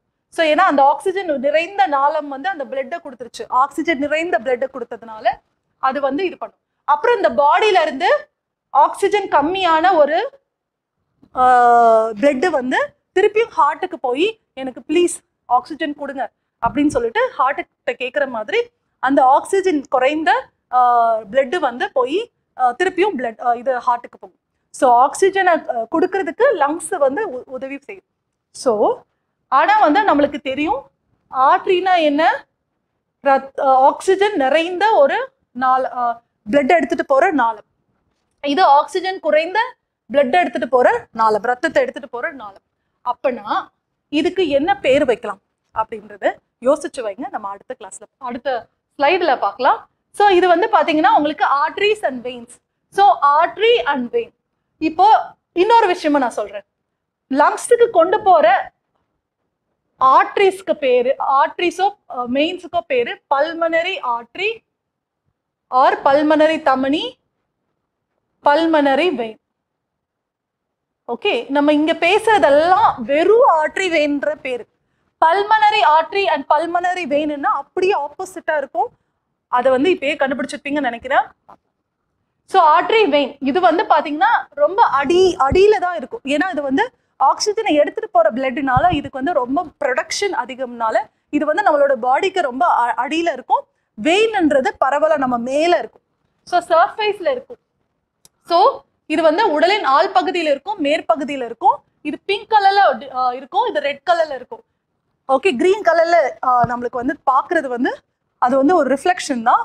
கிரீன் கலர்ல எதுவுமே இல்லை, பிங்க் அண்ட் ரெட் கலர்ல இருக்கு. இது ஹை ப்ரெஷர்ல தான் பிளட் போகணும். ஏன்னா எல்லா பாடிஸ்க்கும் அது செலுத்துறதுனால ஹார்ட் வந்து அந்த லப் அப்படின்னு இது பண்ணும்போது டப்புன்னு சொல்லி டப்புன்னு சொல்லிட்டு அந்த ப்ரெஷர் கொடுக்கறதுல அந்த ஹார்ட் ஆக்சிஜனேட்டட், அதாவது ரத்தம் ஆக்சிஜன் நிறைந்த ரத்தம் வந்து எல்லா பிளட்டுக்கும் போறதுனால நிறைய ப்ரெஷர்ல போகும். அதனாலதான் ஃப்ரெண்ட்ஸ் இது வந்து டீப் லொகேஷன்ல இருக்கு, ஆழத்துல இருக்கு. ஏன்னா இவ்வளோ ப்ரெஷர் உள்ள ஆர்ட்ரிஸ் வந்து மேல்புறமா இருந்தா, சூப்பர்ஃபிஷியலா இருந்தா ஏதாச்சும் கட் ஆயிடுச்சுன்னா எவ்வளவு பிளட் லாஸ் ஆகுன்றத தெரிஞ்சுக்கோங்க. அதனாலதான் வந்து ஆழமா கட் ஆனா நிறைய பிளட் லாஸ் ஆகுது. ஏன்னா ஆர்ட்ரிஸ் வர அது வந்து கட் ஆயிடுறதுனால. ஸோ வந்து நம்மளோட உடம்பு வந்து எவ்வளோ அழகா நம்மளுக்கு ஒரு ப்ரொடெக்ஷன் கொடுக்குதுன்றத தெரிஞ்சுக்கோங்க. ஸோ இது ஹை ப்ரெஷரா இருக்கிறதுனால இதோட வால்ஸ், அதாவது ஆர்ட்ரியோட வால், அதாவது சுவர்கள் வந்து ரொம்ப தடிமனா இருக்கும், ரொம்ப திக்கா இருக்கும். ஏன்னா வந்து பிளட் அந்த ப்ரெஷரை வந்து அந்த பைப்புக்குள்ள போகும்போது அதை தாங்கிறதுக்காக இது. ஸோ ஹை ப்ரெஷரா இருக்கிறதுனால இந்த ஆர்ட்ரிஸ் வந்து ரொம்ப வால் வந்து ரொம்ப திக்கா இருக்கும். இது வந்து ஆக்சிஜனேட்டட் பிளட் எடுத்துட்டு போகுது. இன்டர்னல் வால்வ்ஸ் இல்லை, இதுல வால்வ்ஸ் இல்லை. ஏன்னா இது வந்து கிராவிட்டிக்கு கீழே தான் போகுது, அதாவது மேல இருந்து கீழே போகுது. வால்வ்ஸ்ல தான் கீழே இருந்து மேல வரதுனால ரத்த ஓட்டம் வந்து திருப்பி அப்படியே கீழே போயிடாம இருக்கிறதுக்காக வால்வ்ஸ், அதாவது வால்வுகள் இருக்கும். ஸோ வெயின்ஸ்ல வால்வு இருக்கும், ஆனா ஆர்ட்ரிஸ்ல வால்வ் இருக்காது. எனக்கு மேல இருந்து கீழே போறதுனால அது வால்வ் அவசியம் இல்லை. ஆனா வெயின்ஸ்ல கீழே இருந்து மேல போறதுனால ரத்த ஓட்டம் வந்து திருப்பி பின்னாடி கீழே விழாம இருக்கிறதுக்கு, அதாவது திருப்பி அப்படி ரிவர்ஸா ஃப்ளோ ஆகாம இருக்கிறதுக்காக வால்வ்ஸ்ன்னு ஒண்ணு இருக்கு. இதே மாதிரி நம்ம ஹார்ட்ல நிறைய வால்வுகள் இருக்கு. நம்ம வந்து இந்த சுவாச பையில கூட வால்வு இருக்கு, எபிக்ளாட்டிஸ்ன்னு சொல்லுவாங்க. ஸோ இந்த மாதிரி நிறைய வால்வுகள் நம்மளோட இது ஸ்டொமக்ல கூட சில வால்வ்ஸ் இருக்கு. ஸோ அதெல்லாம் வந்து நம்ம பார்ப்போம். வால்வ் இல்லாம கூட சம் மசில்ஸ் இருக்கலாம், ஸ்பிங்க்டர் மசில்னு. நம்ம ஏனஸ்ல கூட பாத்தீங்கன்னா நம்மளுக்கு வந்து நம்ம எக்ஸ்கிரீட் பண்ணும்போது அந்த மசில் வந்து ஓப்பன் ஆகும், க்ளோஸ் ஆகும். ஸோ இந்த மாதிரி மசில்ஸ் இருக்கு. ஸோ வந்து அது வந்து வெளியே விடணுமா இல்லை வெளியே வச்சுக்கணுமான்றதுக்காக அது ஹெல்ப் பண்றதுதான் இந்த வால்வுகள். அடுத்து types of blood circulation. Circulation எப்படி இருக்கும்? திறந்த வகை, மூடிய வகை. ஸோ ஓப்பன் சர்க்குலேஷன் இல்லைன்னா closed circulation. So open type இல்லைன்னா க்ளோஸ்டு டைப். நம்ம வந்து கிளாசிபிகேஷன் ஆஃப் ஆர்கனிசம் படிக்கும் போது நிறைய ஆர்கனிசம்ஸ் பார்த்தீங்கன்னா ரொம்ப லோவர் லெவல் ஆஃப் ஆர்கனிசம்ல பார்த்தீங்கன்னா ஓப்பன் டைப் இருக்கும். அதாவது ஹார்ட், இது பிளட் கேபிலரிஸ் அப்படின்லாம் நாளங்கள்னு எதுவுமே இருக்காது, அது ஓப்பனா இருக்கும். இதுல பாத்தீங்கன்னா நம்மளோட அனிமல்ஸ்க்கெல்லாம் பாத்தீங்கன்னா அது வந்து க்ளோஸ்டு டைப்பா இருக்கும். நாளங்கள் மூலமா தான் பிளட் வந்து சர்க்குலேட் ஆகும். ஸோ இதை வந்து நம்ம பார்த்தோம். இது பாத்தீங்கன்னா ஓப்பன் டைப் வந்து ஓப்பன் டைப்ல பாத்தீங்கன்னா the blood vessel will open into the blood spaces. அதுக்கு பேரு சைனசஸ் அப்படின்னு சொல்றாங்க. இதுக்கப்புறம் கேவிட்டி, அதாவது உடற்குழி, பாடி cavity which are called as hemocoel. இது பாத்தீங்கன்னா உங்களோட பாடி கேவிட்டி. இப்ப பாத்தீங்கன்னா நம்ம எல்லா ஆர்கன்ஸும் பாத்தீங்கன்னா இந்த கேவிட்டியில தான் டிஸ்ட்ரிபியூட் ஆகி கிடக்கும். அப்படி நம்ம வந்து இப்போ ஒரு தண்ணியில நான் வந்து இல்ல ஒரு கடல்ல வந்து ஃபிஷ்ஷஸ் இருக்கிற மாதிரி, ஒரு கடல்ல ஃபிஷ்ஷஸ் இருக்கிற மாதிரி நம்மளோட ஹார்ட், லங்ஸ், கிட்னி இதெல்லாம் பாத்தீங்கன்னா ஒரு கடல் மாதிரி ஒரு கேவிட்டியில இருக்கும். அந்த பாடி கேவிட்டிக்கு பேரு தான் ஹீமோசில்னு சொல்றாங்க, இல்லைன்னா உடற்குழி அப்படின்னு சொல்றாங்க. ஸோ இதயத்துல ரத்த நாளங்கள் பாத்தீங்கன்னா குழிகளுக்கு ரத்தம் உந்தி தள்ளப்படுகிறது. ஸோ பாத்தீங்கன்னா ரத்த நாளங்களில் உள்ள குழிகளுக்கு, ஸோ குழிகள்ன்றது தான் இங்க வந்து it is open into the blood. Okay, so இது வந்து நம்மளுக்கு தெரியணும். ஸோ க்ளோஸ்டு சர்க்குலேஷன் வந்து நம்மளுக்கு இருக்கு. இதை வந்து யாரு டிஸ்கவர் பண்ணாருன்னா வில்லியம் ஹார்வே. அவர் யாருன்னு சொல்றாங்கன்னா father of modern physiology. So William Harvey is called as father of Indian modern physiology. So underline பண்றதெல்லாம் தயவு செய்து கீ நோட்ஸா நீங்க வந்து நோட்ல எழுதிக்கோங்க. ஓகே, இன் க்ளோஸ்டு டைப் பாத்தீங்கன்னா கம்ப்ளீட் இன்னொன்னு பாத்தீங்கன்னா நம்ம கிளாசிபிகேஷன் ஆஃப் ஆர்கனிசம் படிக்கும்போது அப்படியே லோவர் லெவல்ல இருந்து நம்ம ஹையர் லெவல் ஆர்கனிசம்ஸ் படிக்கும்போது நம்ம சர்க்குலேட்டரி சிஸ்டம், நர்வஸ் சிஸ்டம் இதெல்லாம் கொஞ்சம் கொஞ்சமா படிப்படியா டெவலப் ஆயிருக்கும். க்ளோஸ்டு டைப்ல இருந்து ஓப்பன் டைப்ல இருந்து அது க்ளோஸ்டு டைப், அதாவது நிறைய நல்லா டெவலப் ஆகி க்ளோஸ்டு டைப் சர்க்குலேட்டரி சிஸ்டம் நடக்கும்போது நடுவுல இருக்கிற நிறைய ஆர்கனிசம்ஸ்க்கு பாத்தீங்கன்னா ஹார்ட் பாத்தீங்கன்னா நல்லா டெவலப் ஆகி கொஞ்சம் கொஞ்சமா 2 chambered, 3 chambered, 4 chamberedன்னு டெவலப் ஆகும். ரத்த நாளங்களும் நல்ல ஒரு க்ளோஸ்டு சர்க்குலேஷனா கொஞ்சம் கொஞ்சமா டெவலப் ஆயிருக்கும். ஸோ வந்து அந்த டெவலப்மெண்ட்டே ஒரு சீரியஸான விஷயம். Okay, and blood flows from, இப்போ வந்து நம்ம ஹார்ட்ல இருந்து ஆர்ட்ரீஸ் வெயின்ஸ்ன்னு வரும், ஆர்ட்ரீஸ் வெயின்ஸ்ன்னு வருது. அது பாத்தீங்கன்னா குட்டி குட்டியான கேப்பிலரிஸ், பிளட் கேப்பிலரிஸா வந்து அது டிவைட் ஆகுது. அப்புறம் இன்னுமே குட்டி குட்டி ரத்த நாளங்களா வந்து நம்மளோட ஒவ்வொரு செல்லு இல்ல ஒவ்வொரு டிஷ்யூக்கும் அது வந்து கொண்டு போகுது. ஸோ வந்து நம்மளுக்கு வந்து அதெல்லாம் ரொம்ப முக்கியம். ஸோ வந்து நம்மளுக்கு வந்து வில்லியம் ஹார்வே பத்தி நம்ம பேசிட்டோம். ஸோ வந்து அது வந்து நம்ம பார்த்துட்டோம். அடுத்து ஹார்ட். ஃப்ரெண்ட்ஸ், இங்க வந்து பாத்தீங்கன்னா ப்ளூ கலர்ல இருக்கிறதெல்லாம் veins. I told you blue கலர்னு இல்லை, இண்டிகேஷனுக்காக தான் ப்ளூ கலர். ரெட் கலர்ல இருக்கிறதெல்லாம் ஆர்ட்ரீஸ். ஸோ வந்து நம்மளுக்கு தெரியும் ஆர்ட்ரீஸ் வந்து என்ன பண்ணும், ஆக்சிஜனேட்டட், அதாவது ஆக்சிஜன் அதிகமா இருக்கிற பிளட்டை வந்து எடுத்துட்டு போகும். ஸோ வந்து நம்ம வந்து ஃபர்ஸ்ட் நம்மளோட பாடியில இருந்து வரலாம். ஓகே, இப்போ வந்து நான் வந்து இங்க வந்து லங்ஸ் இருக்குன்னு வச்சுக்கோங்க, இது வந்து லங்ஸ், இது பாடின்னு வச்சுக்கோங்க. ஓகே, நான் வந்து இது பாடி, இது லங்ஸ். ஸோ பாடியில இருந்து வெயின் மூலமா டீஆக்சிஜனேட்டட் பிளட், அதாவது ஆக்சிஜன் குறைந்த ரத்தம் வந்து வெயின் மூலமா ரத்தத்துக்கு நம்ம ஹார்ட்டுக்கு போகும். எது மூலமா போகுது? சுப்பீரியர் வெனா கேவா, அதாவது மேற்பெருஞ்சிரை சுப்பீரியர் வெனா கேவா மூலமா ரத்தத்துக்கு போகுது. எனக்கு தயவு செய்து ஆக்சிஜன் கொடுங்கன்னு சொல்லிட்டு அந்த வெயின் மூலமா அந்த ஆக்சிஜன் குறைந்த ரத்தம் வந்து மேல போகுது, சுப்பீரியர் வெனா கேவாக்கு போகுது. ஃபர்ஸ்ட் இங்க ஹார்ட்ல ஃபர்ஸ்ட் யார் இருப்பா? ஹார்ட் 4 சேம்பர்னு உங்களுக்கு தெரியும். ஏட்ரியம் இல்லைன்னா ஏட்ரியம்னு சொல்லுவாங்க. இது வந்து பாத்தீங்கன்னா உங்களோட ரைட் ஏட்ரியம், லெஃப்ட் ஏட்ரியம், நம்ம இப்படி வச்சுதான் பார்க்கணும். Right atrium, left atrium. So இங்க பாத்தீங்கன்னா வலது ஏட்ரியம், இடது ஏட்ரியம். ஸோ வலது ஏட்ரியமுக்கு வந்து ஃபர்ஸ்ட் நம்ம வெயின்ல இருந்து ஆக்சிஜன் குறைந்த பிளட் வந்து வருது. அடுத்து என்ன நடக்கணும்? அடுத்த பிளட் வந்து லங்ஸுக்கு போய் லங்ஸ் மூலம் ஆக்சிஜன் கிடைக்கும். ஸோ லங்ஸ்ல இருந்து அடுத்து இந்த ஏட்ரியம்ல இருந்து வென்ட்ரிக்கலுக்கு போகுது, ரைட் வென்ட்ரிக்கலுக்கு போகுது. ரைட் வென்ட்ரிக்கல்ல இருந்து இது எதுக்கு மூலமா போகுதுன்னா இந்த வால்வ், இங்க ஒரு வால்வ் இருக்கு, இதுக்கு பேரு ட்ரைகஸ்பிட் வால்வ் இல்லைன்னா ஏட்ரியோ வென்ட்ரிகுலார் வால்வ் அப்படின்னு சொல்லலாம். Atrio ventricular valve. இது வந்து அது ட்ரைகஸ்பிட்ன்றது 3 செதில்கள் உள்ள ஒரு வால்வு. ஓகே, செதில்கள்னு சொல்ல முடியாது, அது தமிழ் எனக்கு சொல்ல வரல. ட்ரைகஸ்பிட், இதுல பாத்தீங்கன்னா ட்ரைகஸ்பிட் வால்வ்னு சொல்றாங்க. So atrium வென்ட்ரியம். ஓகே, ஏட்ரியம்ல இருந்து வென்ட்ரிக்கல்ல போகிறது. அதுக்கப்புறம் வென்ட்ரிக்கல்ல இருந்து லங்ஸுக்கு போகும். வென்ட்ரிக்கல்ல இருந்து லங்ஸுக்கு போகும். இது எது மூலமா போகும்? பல்மனரி. சோ இங்க போகிற ரத்தம் என்னது? இது ஓகே. இதுல போற ரத்தம் என்ன? Deoxygenated blood. இது போற ரத்தம் என்ன? Deoxygenated blood.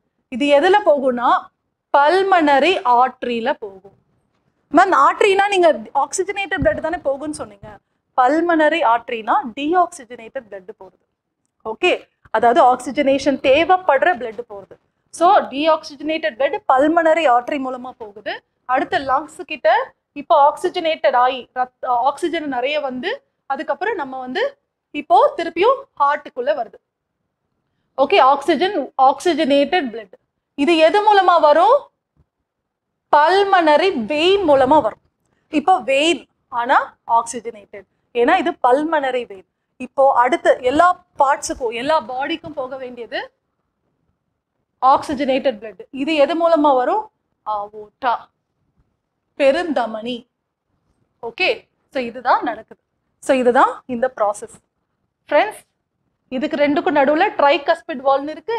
லெஃப்ட் சைடு வந்து பாத்தீங்கன்னா உங்களுக்கு வந்து பைகஸ்பிட் வால்வ்னு ஒன்று இருக்கு. ஓகே, மூவிதழ் வால்வு, இது வந்து ஈரிதழ் வால்வு. ரைட் சைட்ல மூவிதழ், லெஃப்ட் சைட்ல வந்து ஈரிதழ் வால்வு. இன்னொன்று பாத்தீங்கன்னா இந்த அவோர்டா, இதுலயும் வால்வு இருக்கும். இதோட ஓப்பனிங்லயும் ஒரு வால்வு இருக்கும். இதுவும் நீங்க தெரிஞ்சுக்கோங்க. அதுக்கப்புறம் பாத்தீங்கன்னா இன்னொன்னு இந்த பல்மனரி ஆர்டரின்னு சொன்னேன்ல, அதுலயுமே ஒரு வால்வு இருக்கும். ஏன் மேம் அப்படின்னா இந்த ரெண்டு வால்வும், ஏன்னா பிளட் வந்து இப்படி போகுது இல்ல, இப்படி போகும்போது திருப்பியும் பின்னாடி ரிவர்ஸ் ஃப்ளோவா ஆயிடாம இருக்கிறதுக்காக இந்த இடத்துலயும் வால்வு இருக்கு, இந்த இடத்துல இப்போ போறதுலயும் வால்வு இருக்கு. ஓகே, ஸோ நீங்க தெரிஞ்சுக்கணும் இந்த வால்வ்ஸ் ஏன் நான் ரொம்ப முக்கியமா ஸ்பெசிஃபை பண்றேன்னா, இந்த வால்வு ஓப்பன் ஆகி க்ளோஸ் ஆகும்போது தான் நம்மளுக்கு அந்த லப் டப்னு ஒரு சவுண்ட் வருது.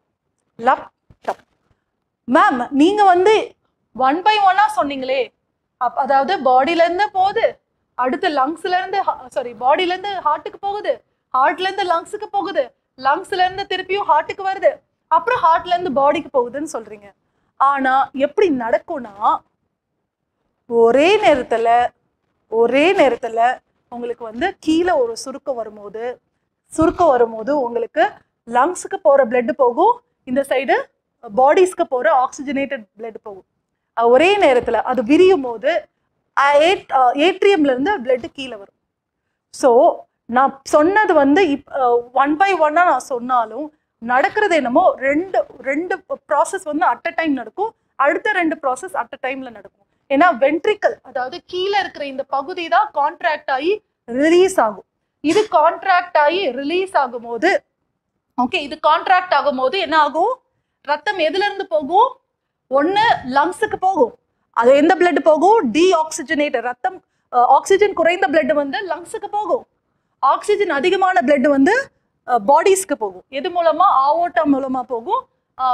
ஆக்சிஜன் குறைந்த பிளட் வந்து பல்மனரி வெயின் மூலமா, பல்மனரி ஆர்டரி மூலமா லங்ஸுக்கு போகும். ஸோ இது வந்து ஒரு நேரத்துல நடக்கும். அடுத்து வென்ட்ரிக்கல்ஸ் ரிலீஸ் ஆகும் போது, அதாவது ரிலாக்ஸேஷன் நடக்கும் போது என்ன நடக்கும்?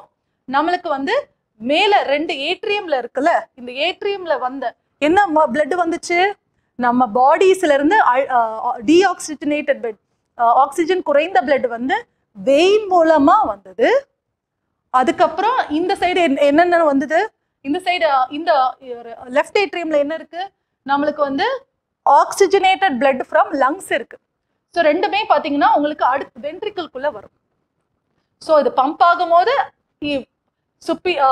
லங்ஸுக்கு போறதும் இது பாடிஸ்க்கு போறதும் நடக்குது. இது ஒரு விரியும் போது ஏட்ரியம்ல இருந்து பிளட் வந்து வென்ட்ரிக்கலுக்கு கீழே வருது. ஸோ 4 ப்ராசஸா நான் பேசினாலும் 2 ப்ராசஸ் வந்து இந்த கான்ட்ராக்ஷன் டைம்லயும் ரிலாக்ஸேஷன் டைம்லயும் நடக்குது. ஃப்ரெண்ட்ஸ், இதுதான் நடக்குது உங்களுக்கு. அதுக்கப்புறம் லேப்டாப் சவுண்ட் வந்து எப்படி வருதுன்னு ஏற்கனவே சொல்லிட்டேன். பட் இன்னும் டீட்டெயிலா நம்ம அடுத்த ஸ்லைட்ல பார்க்கலாம். ஓகே, ஸோ இந்த மாதிரி நான் டபுள் சர்க்குலேஷன் நான் வந்து என்ன சொன்னேன்? பாடியில இருந்து இந்த பிளட் வந்து 2 தடவை போகுது. லங்ஸ் வந்து பாத்தீங்கன்னா 2 தடவை, லங்ஸ்ல பிளட்டும் 2 தடவை போகுது. ஹார்ட்ல பாத்தீங்கன்னா 2 தடவை போகுது. இதனால இதுக்கு வந்து டபுள் சர்க்குலேஷன் சொல்றாங்க. ஓகே, ஸோ இரட்டை ரத்த ஓட்டம் நடக்குது அப்படின்றாங்க. கான்ட்ராக்ஷன் நம்ம பேசிட்டோம். கான்ட்ராக்ஷனுக்கு இன்னொரு பேர் என்ன? சிஸ்டோல். கான்ட்ராக்ஷன் சிஸ்டோல், சுருங்கி விரிவடையும் டயாஸ்டோல். ஸோ டயாஸ்டோல். மொத்தமா நம்ம ஹார்ட் பீட் வந்து 72ல இருந்து 75 டைம்ல இருக்கும். இது யூஸ்வலா குழந்தைக்கு, வயிற்றுல இருக்க குழந்தைக்கு ரொம்ப அதிகமா இருக்கும், கொஞ்சம் கொஞ்சமா அது குறையும். ஓகே, ஸோ இது வந்து நம்மளுக்கு தெரியணும். இன்னொன்று பார்த்தீங்கன்னா பேஸ் மேக்கர். ஓகே, நான் வந்து இந்த ஹார்ட்ல வந்து நீங்க வந்து இதெல்லாம் பண்ணுங்க, கான்ட்ராக்ட் ஆகுங்க, ரிலாக்ஸ் ஆகுங்க, கான்ட்ராக்ட் ஆகுங்க, ரிலாக்ஸ் ஆகுங்க. இதுக்கு வந்து ஒரு எலக்ட்ரிக் ஷாக் மாதிரி. இதை வந்து நம்மளுக்கு வந்து எப்போ பார்த்தாலும் ஆக்டிவேட் பண்ணிக்கிட்டே இருக்கிற ஒரு முக்கியமான இது என்னன்னா பேஸ் மேக்கர்னு சொல்றது cyano atrial node. So cyano atrial node அப்படின்றதுனால இது வந்து நம்மளுக்கு வந்து ஏட்ரியல் இந்த இடத்துல இருக்கும். ஏட்ரியம் இங்க தானே இருக்கு, இந்த ஏட்ரியத்துல இருக்கும். Okay, so cyano atrial node இதுதான் பேஸ் மேக்கர்னு சொல்றாங்க. எஸ்ஏ கணுவானது இதயத்தின் பேஸ் மேக்கர் அப்படின்னு சொல்றாங்க. This is only giving impulse. Impulse கொடுத்து நம்மளோட ஹார்ட்டை வந்து இது ஆக்டிவேட் பண்ணிக்கிட்டே இருக்கும். அப்பதான் நம்ம ஹார்ட் வந்து பீட் ஆகிட்டே இருக்கும். இந்த பேஸ் மேக்கர்ல ஏதாச்சும் பிரச்சனைனா நம்மளோட ஹார்ட் ஸ்டாப் ஆயிடும். ஸோ இதுதான் நம்மளுக்கு தெரியும். ஸோ அடுத்து பார்த்தீங்கன்னா ஏட்ரியோ வென்ட்ரிகுலார் வால்ஸ் பேசணும். இது ரெண்டுக்கும் நடுவில் இருக்கிற வால்ஸ்க்கு பேரு ஏட்ரியோ வென்ட்ரிகுலார் நால்வ்ஸ். இதுலயுமே ஒரு நோடு இருக்கு, atrio ventricular நோடுன்னு. Okay friends, first S A node, இதுதான் பேஸ் மேக்கர். இதுல இருக்க வர சிக்னல், இது ஒரு எலக்ட்ரிக் சிக்னல் தான் ஃப்ரெண்ட்ஸ். இதுல வர ஒரு எலக்ட்ரிக் சிக்னல், நம்ம நர்வ்ஸே பார்த்தீங்கன்னா நம்மளோட நர்வஸ் சிஸ்டமே பார்த்தீங்கன்னா நிறைய எலக்ட்ரிக் சிக்னல் மாதிரி தான் நடந்துட்டு இருக்கும். ஸோ அதனாலதான் பார்த்தீங்கன்னா இந்த எலக்ட்ரோ என்சோஃபலோகிராம், அதாவது இஇஜி, இசிஜி இதெல்லாம் பார்த்தீங்கன்னா ஒரு நம்மளோட சிக்னலை கேப்சர் பண்ற ஒரு மிஷின் தான் அது. ஓகே, ஸோ அந்த மிஷினை எதை கேப்சர் பண்ணுது, அந்த இசிஜி மிஷின், உங்களோட ஹார்ட் பீட்டை பார்க்குற அந்த மிஷின் வந்து எதை கேப்சர் பண்ணுதுன்னா இந்த நோடு கொடுக்குற அந்த எலக்ட்ரிக் சிக்னலை தான். இந்த பேஸ் மேக்கர் கொடுக்குற சிக்னலை யாரு வந்து கேப்சர் பண்ணுவார்னா இந்த ஏவி நோடு. இந்த ஏவி நோடு என்ன பண்ணுவார்னா இந்த சிக்னலை ஹார்ட்ல இருக்க எல்லா செல்லுக்கும் எடுத்துட்டு போறதுக்கு இந்த பண்டில் பர்கின்ஜி ஃபைபர்னு சொல்லுவாங்க. அப்புறம் ஒரு பண்டில் இருக்கும், இது மூலமா இந்த சிக்னலை வந்து ஹோல் ஹார்ட்டுக்கும் எடுத்துட்டு போறாங்க. ஓகே, இது அடுத்த ஸ்லைட்ல தமிழ்ல பார்க்கலாம். ஓகே, ஆரிக்குலர் வென்ட்ரிகுலர் தெரப்பி இது பாத்தீங்கன்னா உங்களுக்கு தெரியும். அடுத்த எஸ்சி கணுவிலிருந்து மின்தூண்டல் அலைகள் ஏட்ரியோ வென்ட்ரிகுலர் கணுவிற்கு பரவுகிறது. இதுல இருந்து எப்படி பரவுதுன்னா ஏட்ரியோ வென்ட்ரிகுலர் கற்றை மற்றும் பர்கின்ஜி ஃபைபர் மூலமா எல்லாத்துக்கும் பரவுது. அடுத்து நம்ம பிளட் பிரஷர்னு எதை பார்க்குறோம்னா இந்த சிஸ்டோல் டயஸ்டோல், சுருங்கி விரிகிறது தான் இந்த சிஸ்டோல் டயஸ்டோல் மூலமா தான் நம்ம வந்து பிளட் பிரஷரை பார்க்குறோம். இதையும் நம்ம சவுண்டு வச்சு தான் பார்க்குறோம். லப் டப், இந்த லப் சவுண்டு வந்து எதுல இருந்து வருதுன்னா ட்ரைகஸ்பிட் அண்ட் பைகஸ்பிட் வால். இப்போ இதுதான் நம்ம ஹார்ட்னு எடுத்துக்கிட்டோம்னா இது 4 சேம்பர், இந்த இடத்துல ஒரு வால்வ்ஸ் இருக்கு, இந்த இடத்துல ஒரு வால்வ் இருக்கு. அடுத்து இங்க இருந்து ஒரு பல்மனரி ஆர்டரி மூலமா, ஓகே சாரி இங்க இருந்து வென்ட்ரிக்கல்ல இருந்து, ஓகே ஏன்னா இங்க இருந்து தான் பிளட் வரும். ஃபர்ஸ்ட் பிளட் வந்து பாடியில இருந்து இங்க ஏட்ரியம்க்கு வரும், இது வந்து வென்ட்ரிக்கலுக்கு வரும், இந்த வென்ட்ரிக்கல்ல இருந்து அது வந்து லங்ஸுக்கு போகும். ஸோ இந்த லங்ஸ் இந்த வால்வ் வந்து இங்க இருக்கும்.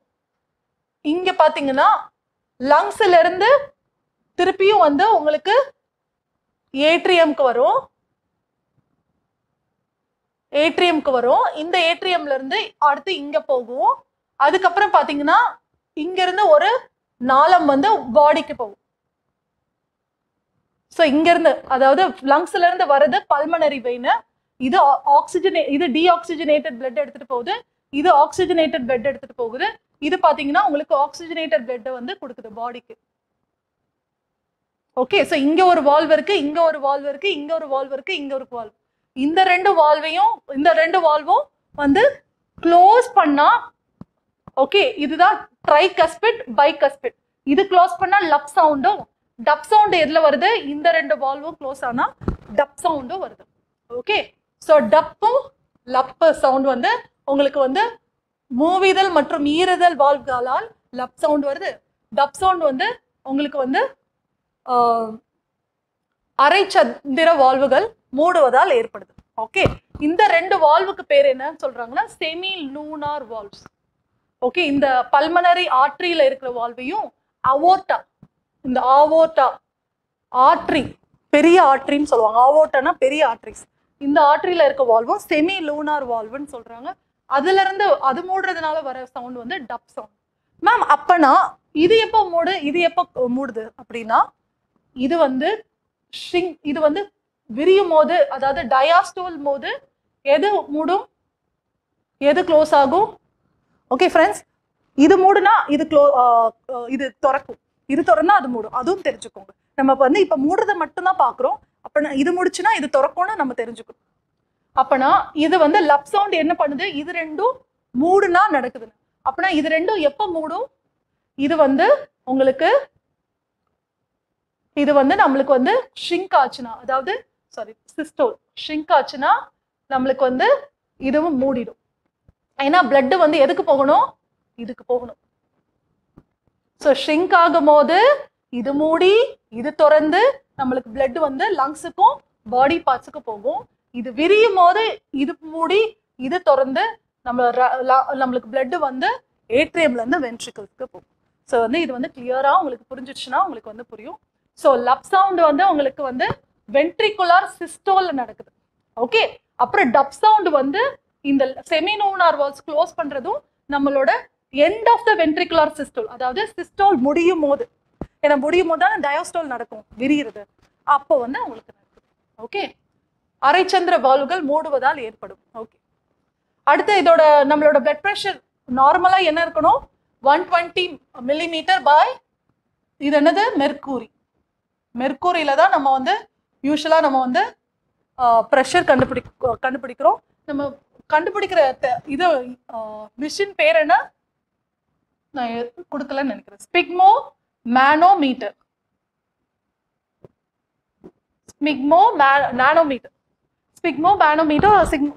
ஸ்பிக்மோமீட்டர். ஓகே, அடுத்து ரொம்ப அதிகமா பிளட் பிரஷர் இருந்தா ஹைப்பர் டென்ஷன், ரத்த அழுத்தம், உயர் ரத்த அழுத்தம். ஓகே, குறை ரத்த அழுத்தம், ஹைப்போ டென்ஷன் சொல்றாங்க. அடுத்து ஸ்பிக்மோ மேனோமீட்டர். ஸோ ஸ்பிக்மோ மேனோமீட்டர் வந்து உங்களுக்கு பிளட் பிரஷரை கண்டுபிடிக்கிறதுக்கு யூஸ் ஆகுது. அடுத்த பிளட் குரூப் நம்ம தெரியும், ஏபிஓ பிளட் குரூப் வந்து லான்ஸ்டெய்னர் அவர் வந்து கண்டுபிடிச்சாரு. இதை வந்து பாத்தீங்கன்னா அகெயின் ஃப்ரெண்ட்ஸ் ரிமெம்பர், இது ரெண்டு விதத்தை வச்சு ABO1 கண்டுபிடிக்கிறாங்க. எதுனா நம்ம ஆன்டிஜன் வந்து ஏயா இருக்கணும், ஆன்டிபாடி வந்து பியா இருந்தா அந்த பிளட் குரூப் பேரு ஏ. ஸோ ஏ வகை வந்து ஆன்டிஜன் ஏவாவும் ஆன்டிபாடி பியா இருந்தோம் ஏ வகை. மேம் என்ன மேம் ஏன் மேம் ஆன்டிஜன் ஏயா இருக்கு ஆன்டிபாடி பியா இருக்குன்னா, எப்பயுமே ஒரு ஆன்டிஜன் ஆப்போசிட்டா தான் ஆன்டிபாடி ஜென்ரேட் ஆகும். ஓகே ஃப்ரெண்ட்ஸ், அது ஞாபகம் வச்சுக்கோங்க, ஆன்டிஜனுக்கு ஆப்போசிட்டா தான் ஆன்டிபாடி வந்து ஜென்ரேட் ஆகும். ஸோ ஆன்டிஜன் ஏனா ஆன்டிபாடி பி, ஆன்டிஜன் பினா ஆன்டிபாடி ஏ. இதை வந்து ஞாபகம் வச்சுக்கோங்க. ஸோ பி வகை ஏ வகை, இது ரெண்டும் கிளியர். அடுத்து நம்ம கன்ஃபியூஸ் பண்ற ஒரு விஷயம் ஏபி வகை ஓ.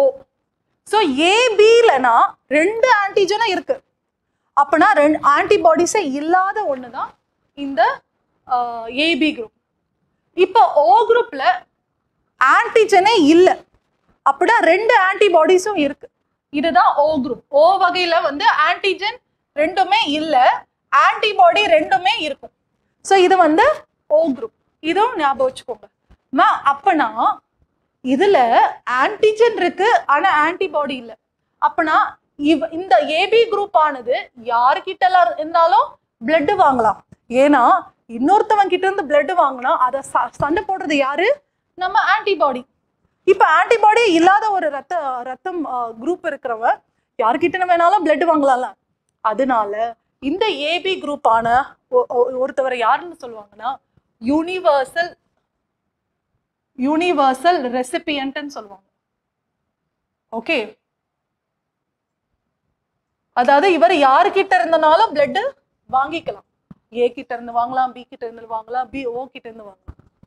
இப்போ ஓவானது ரெண்டு ஆன்டிஜனும் இருக்கு, ஆன்டிஜனும் இல்ல, அப்ப ஆனா ஆன்டிபாடிஸ் இருக்கு. அப்போ ரெண்டு ஆன்டிஜனும் இல்ல, அப்பனா நீ யாருக்கிட்ட போனாலும் நீ யாருன்னே தெரியாது அவனுக்கு, ஓ யாருன்னே தெரியாது, ஏன்னா ஆன்டிஜனே உன்கிட்ட இல்ல. அப்படி இருக்கும்போது உன்னை யாருன்னே தெரியாது. அப்படின்னா நீ எல்லாரும் உன்னோட பிளட்டை வந்து அக்செப்ட் பண்ணிக்குவாங்க. ஸோ அதனால ஓ குரூப் யாருன்னா யூனிவர்சல் டோனார். ஸோ நீங்க ஓ குரூப்பா இருந்தா நீங்க யாருக்கு வேணாலும் பிளட் கொடுக்கலாம். ஏன்னா உங்கள்கிட்ட ஆன்டிஜன் இல்லை.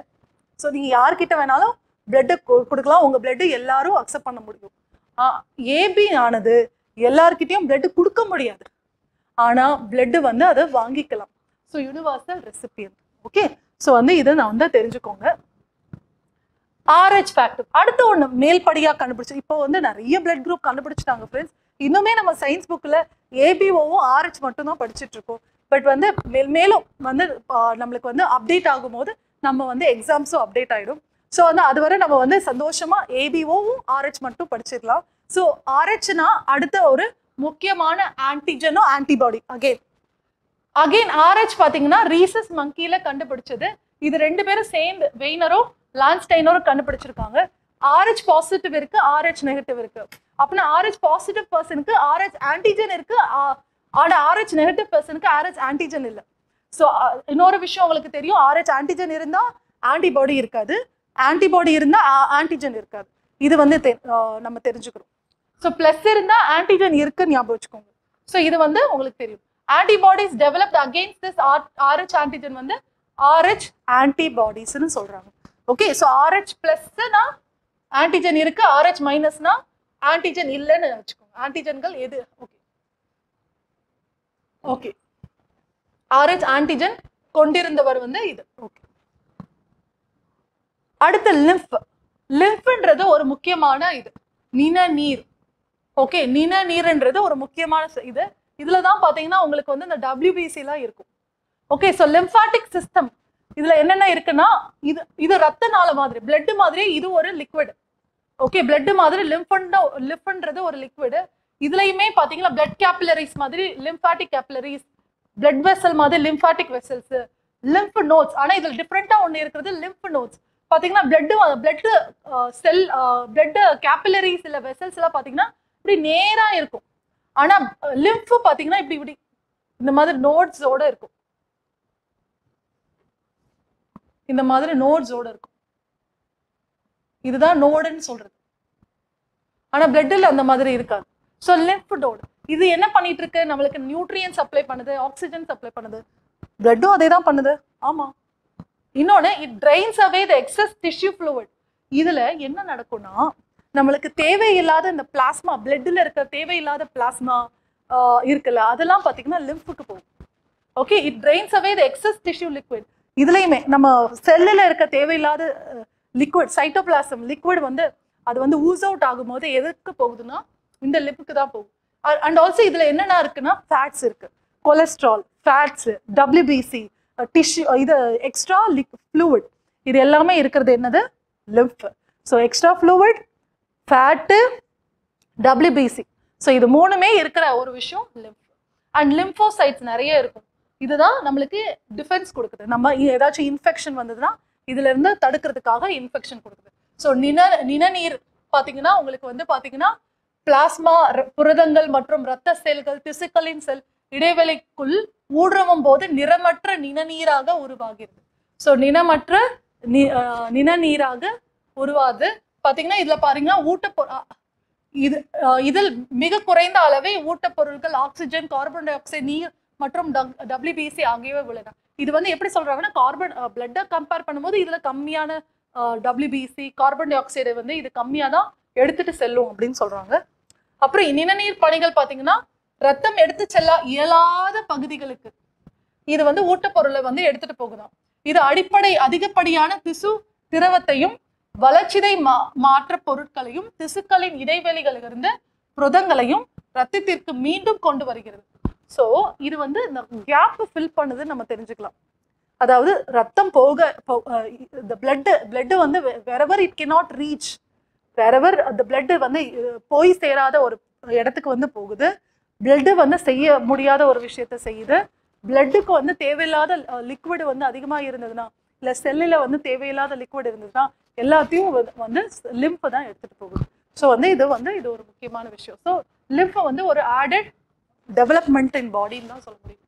நிணநீர் பணிகள் அடுத்து இயலாத இடத்துக்கு போறது, அதிகப்படியான திசு திரவத்தை வந்து எடுத்துக்கிறது, சிறுகுடலினால் உறிஞ்சப்பட்ட கொழுப்பினை ஸோ ஃபேட் ரத்தத்திற்கு எடுத்து செல்கிறதுக்கும் இது யூஸ் ஆகுது. ஸோ ஃபேட் டிரான்ஸ்போர்ட் வந்து எது பண்ணுதுன்னா நம்மளோட லிம்ஃப் பண்ணுது.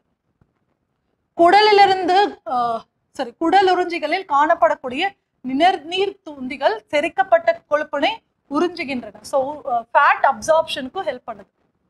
So fat absorption, fat transportation, அதாவது ஃபேட்டை வந்து நம்மளோட கொழுப்பை வந்து எடுத்துட்டு போறதுக்கும் கொழுப்பை வந்து குடல்ல இருந்து நம்ம உறிஞ்சுறதுக்கும் இந்த உறிஞ்சி எதுக்கு போகுதுன்னா லிம்ஃபுக்கு போகுது. நிணநீரால் லிம்போசைட்டுகள், ஸோ லிம்போசைட்ஸ் நம்ம பேசிட்டோம், நம்மளோட டிஃபென்ஸுக்கு, நம்மளோட இம்யூன் சிஸ்டமுக்கு, நம்மளோட தடுப்பு சுவர் மாதிரி அது ஹெல்ப் பண்ணுது. ஸோ இதுதான் ஒரு பிரீஃப் ஓவர்வியூ. சர்க்குலேட்டரி சிஸ்டம்ல பிளட் பார்த்துட்டோம், லிம்ப் பார்த்துட்டோம், பிளட் வெசல்ஸ் என்ன இருக்கு இதெல்லாம் பார்த்துட்டோம். ஹார்ட் நம்மளுக்கு வந்து 4 chambered, heart beat, cardiac cycle, heart sound, blood pressure இதெல்லாம் நம்ம பார்த்துட்டோம். Systemic circulation, pulmonary circulation, coronary circulation. இதுனா என்ன மேம்னு நீங்க கேட்கலாம். சிஸ்டமிக் சர்க்குலேஷனா நம்மளோட ஹார்ட்ல இருந்து பாடிக்கு போறது தான் சிஸ்டமிக் சர்க்குலேஷன். அடுத்து ஹார்ட்டுக்கே பிளட் வேணும்ல உயிர் வாழ்றதுக்கு, அதுக்கு நியூட்ரியன்ஸ்லாம் வேணும்ல, அது வந்து பிளட் தானே எடுத்துட்டு வருது. அதுக்குள்ளேயே வந்து இந்த பிளட் வந்து போறது கொரோனரி சர்க்குலேஷன். அடுத்து இந்த ஹார்ட்ல இருந்து லங்ஸுக்கு போகுதுல்ல அதுதான் பல்மனரி சர்க்குலேஷன். ஸோ இதை வந்து 3 விதமா பிரிச்சிருக்காங்க. ஹார்ட்டுக்குள்ளேயே சர்க்குலேட் ஆகிற பிளட் வந்து கொரோனரி சர்க்குலேஷன், லங்ஸுக்கு போறது வந்து பல்மனரி சர்க்குலேஷன், பாடிக்கெல்லாம் போறது விச்சு பாட்டுக்கெல்லாம் போறது வந்து சிஸ்டமிக் சர்க்குலேஷன் சொல்றாங்க. ஓகே, இதே நம்ம பார்த்தாச்சு ஏற்கனவே. நம்ம வந்து ஏபிஓ பிளட் குரூப்னா என்னன்னு பார்த்தோம், ஆர்ஹெச் ஃபேக்டர்னா என்னன்னு பார்த்தோம், ஆர்பிசினா என்னன்னு பார்த்தோம், டபிள்யூபிசி பிளட் பிளேட்லெட்ஸ். இதுல வந்து டபிள்யூபிசில 5 டைப் சொன்னோம். இது கிரானுலோசைட்ஸ், இது ஏ கிரானுலோசைட்ஸ்ன்னு சொன்னோம். ஓகே, துகள்கள் உள்ளது துகள்கள் இல்லாதது நம்ம பேசணும். ஓகே, துகள்கள் இல்லது துகள்கள் இல்லாதது ஏபிஓ ஏபி. இதுல வந்து ஏபி குரூப் வந்து எல்லார்கிட்ட இருந்தும் பிளட் வந்து அவனுக்கு வாங்க முடியும், ஓ வந்து எல்லாருக்கும் பிளட் கொடுக்க முடியும் நம்ம பேசணும். ஓகே,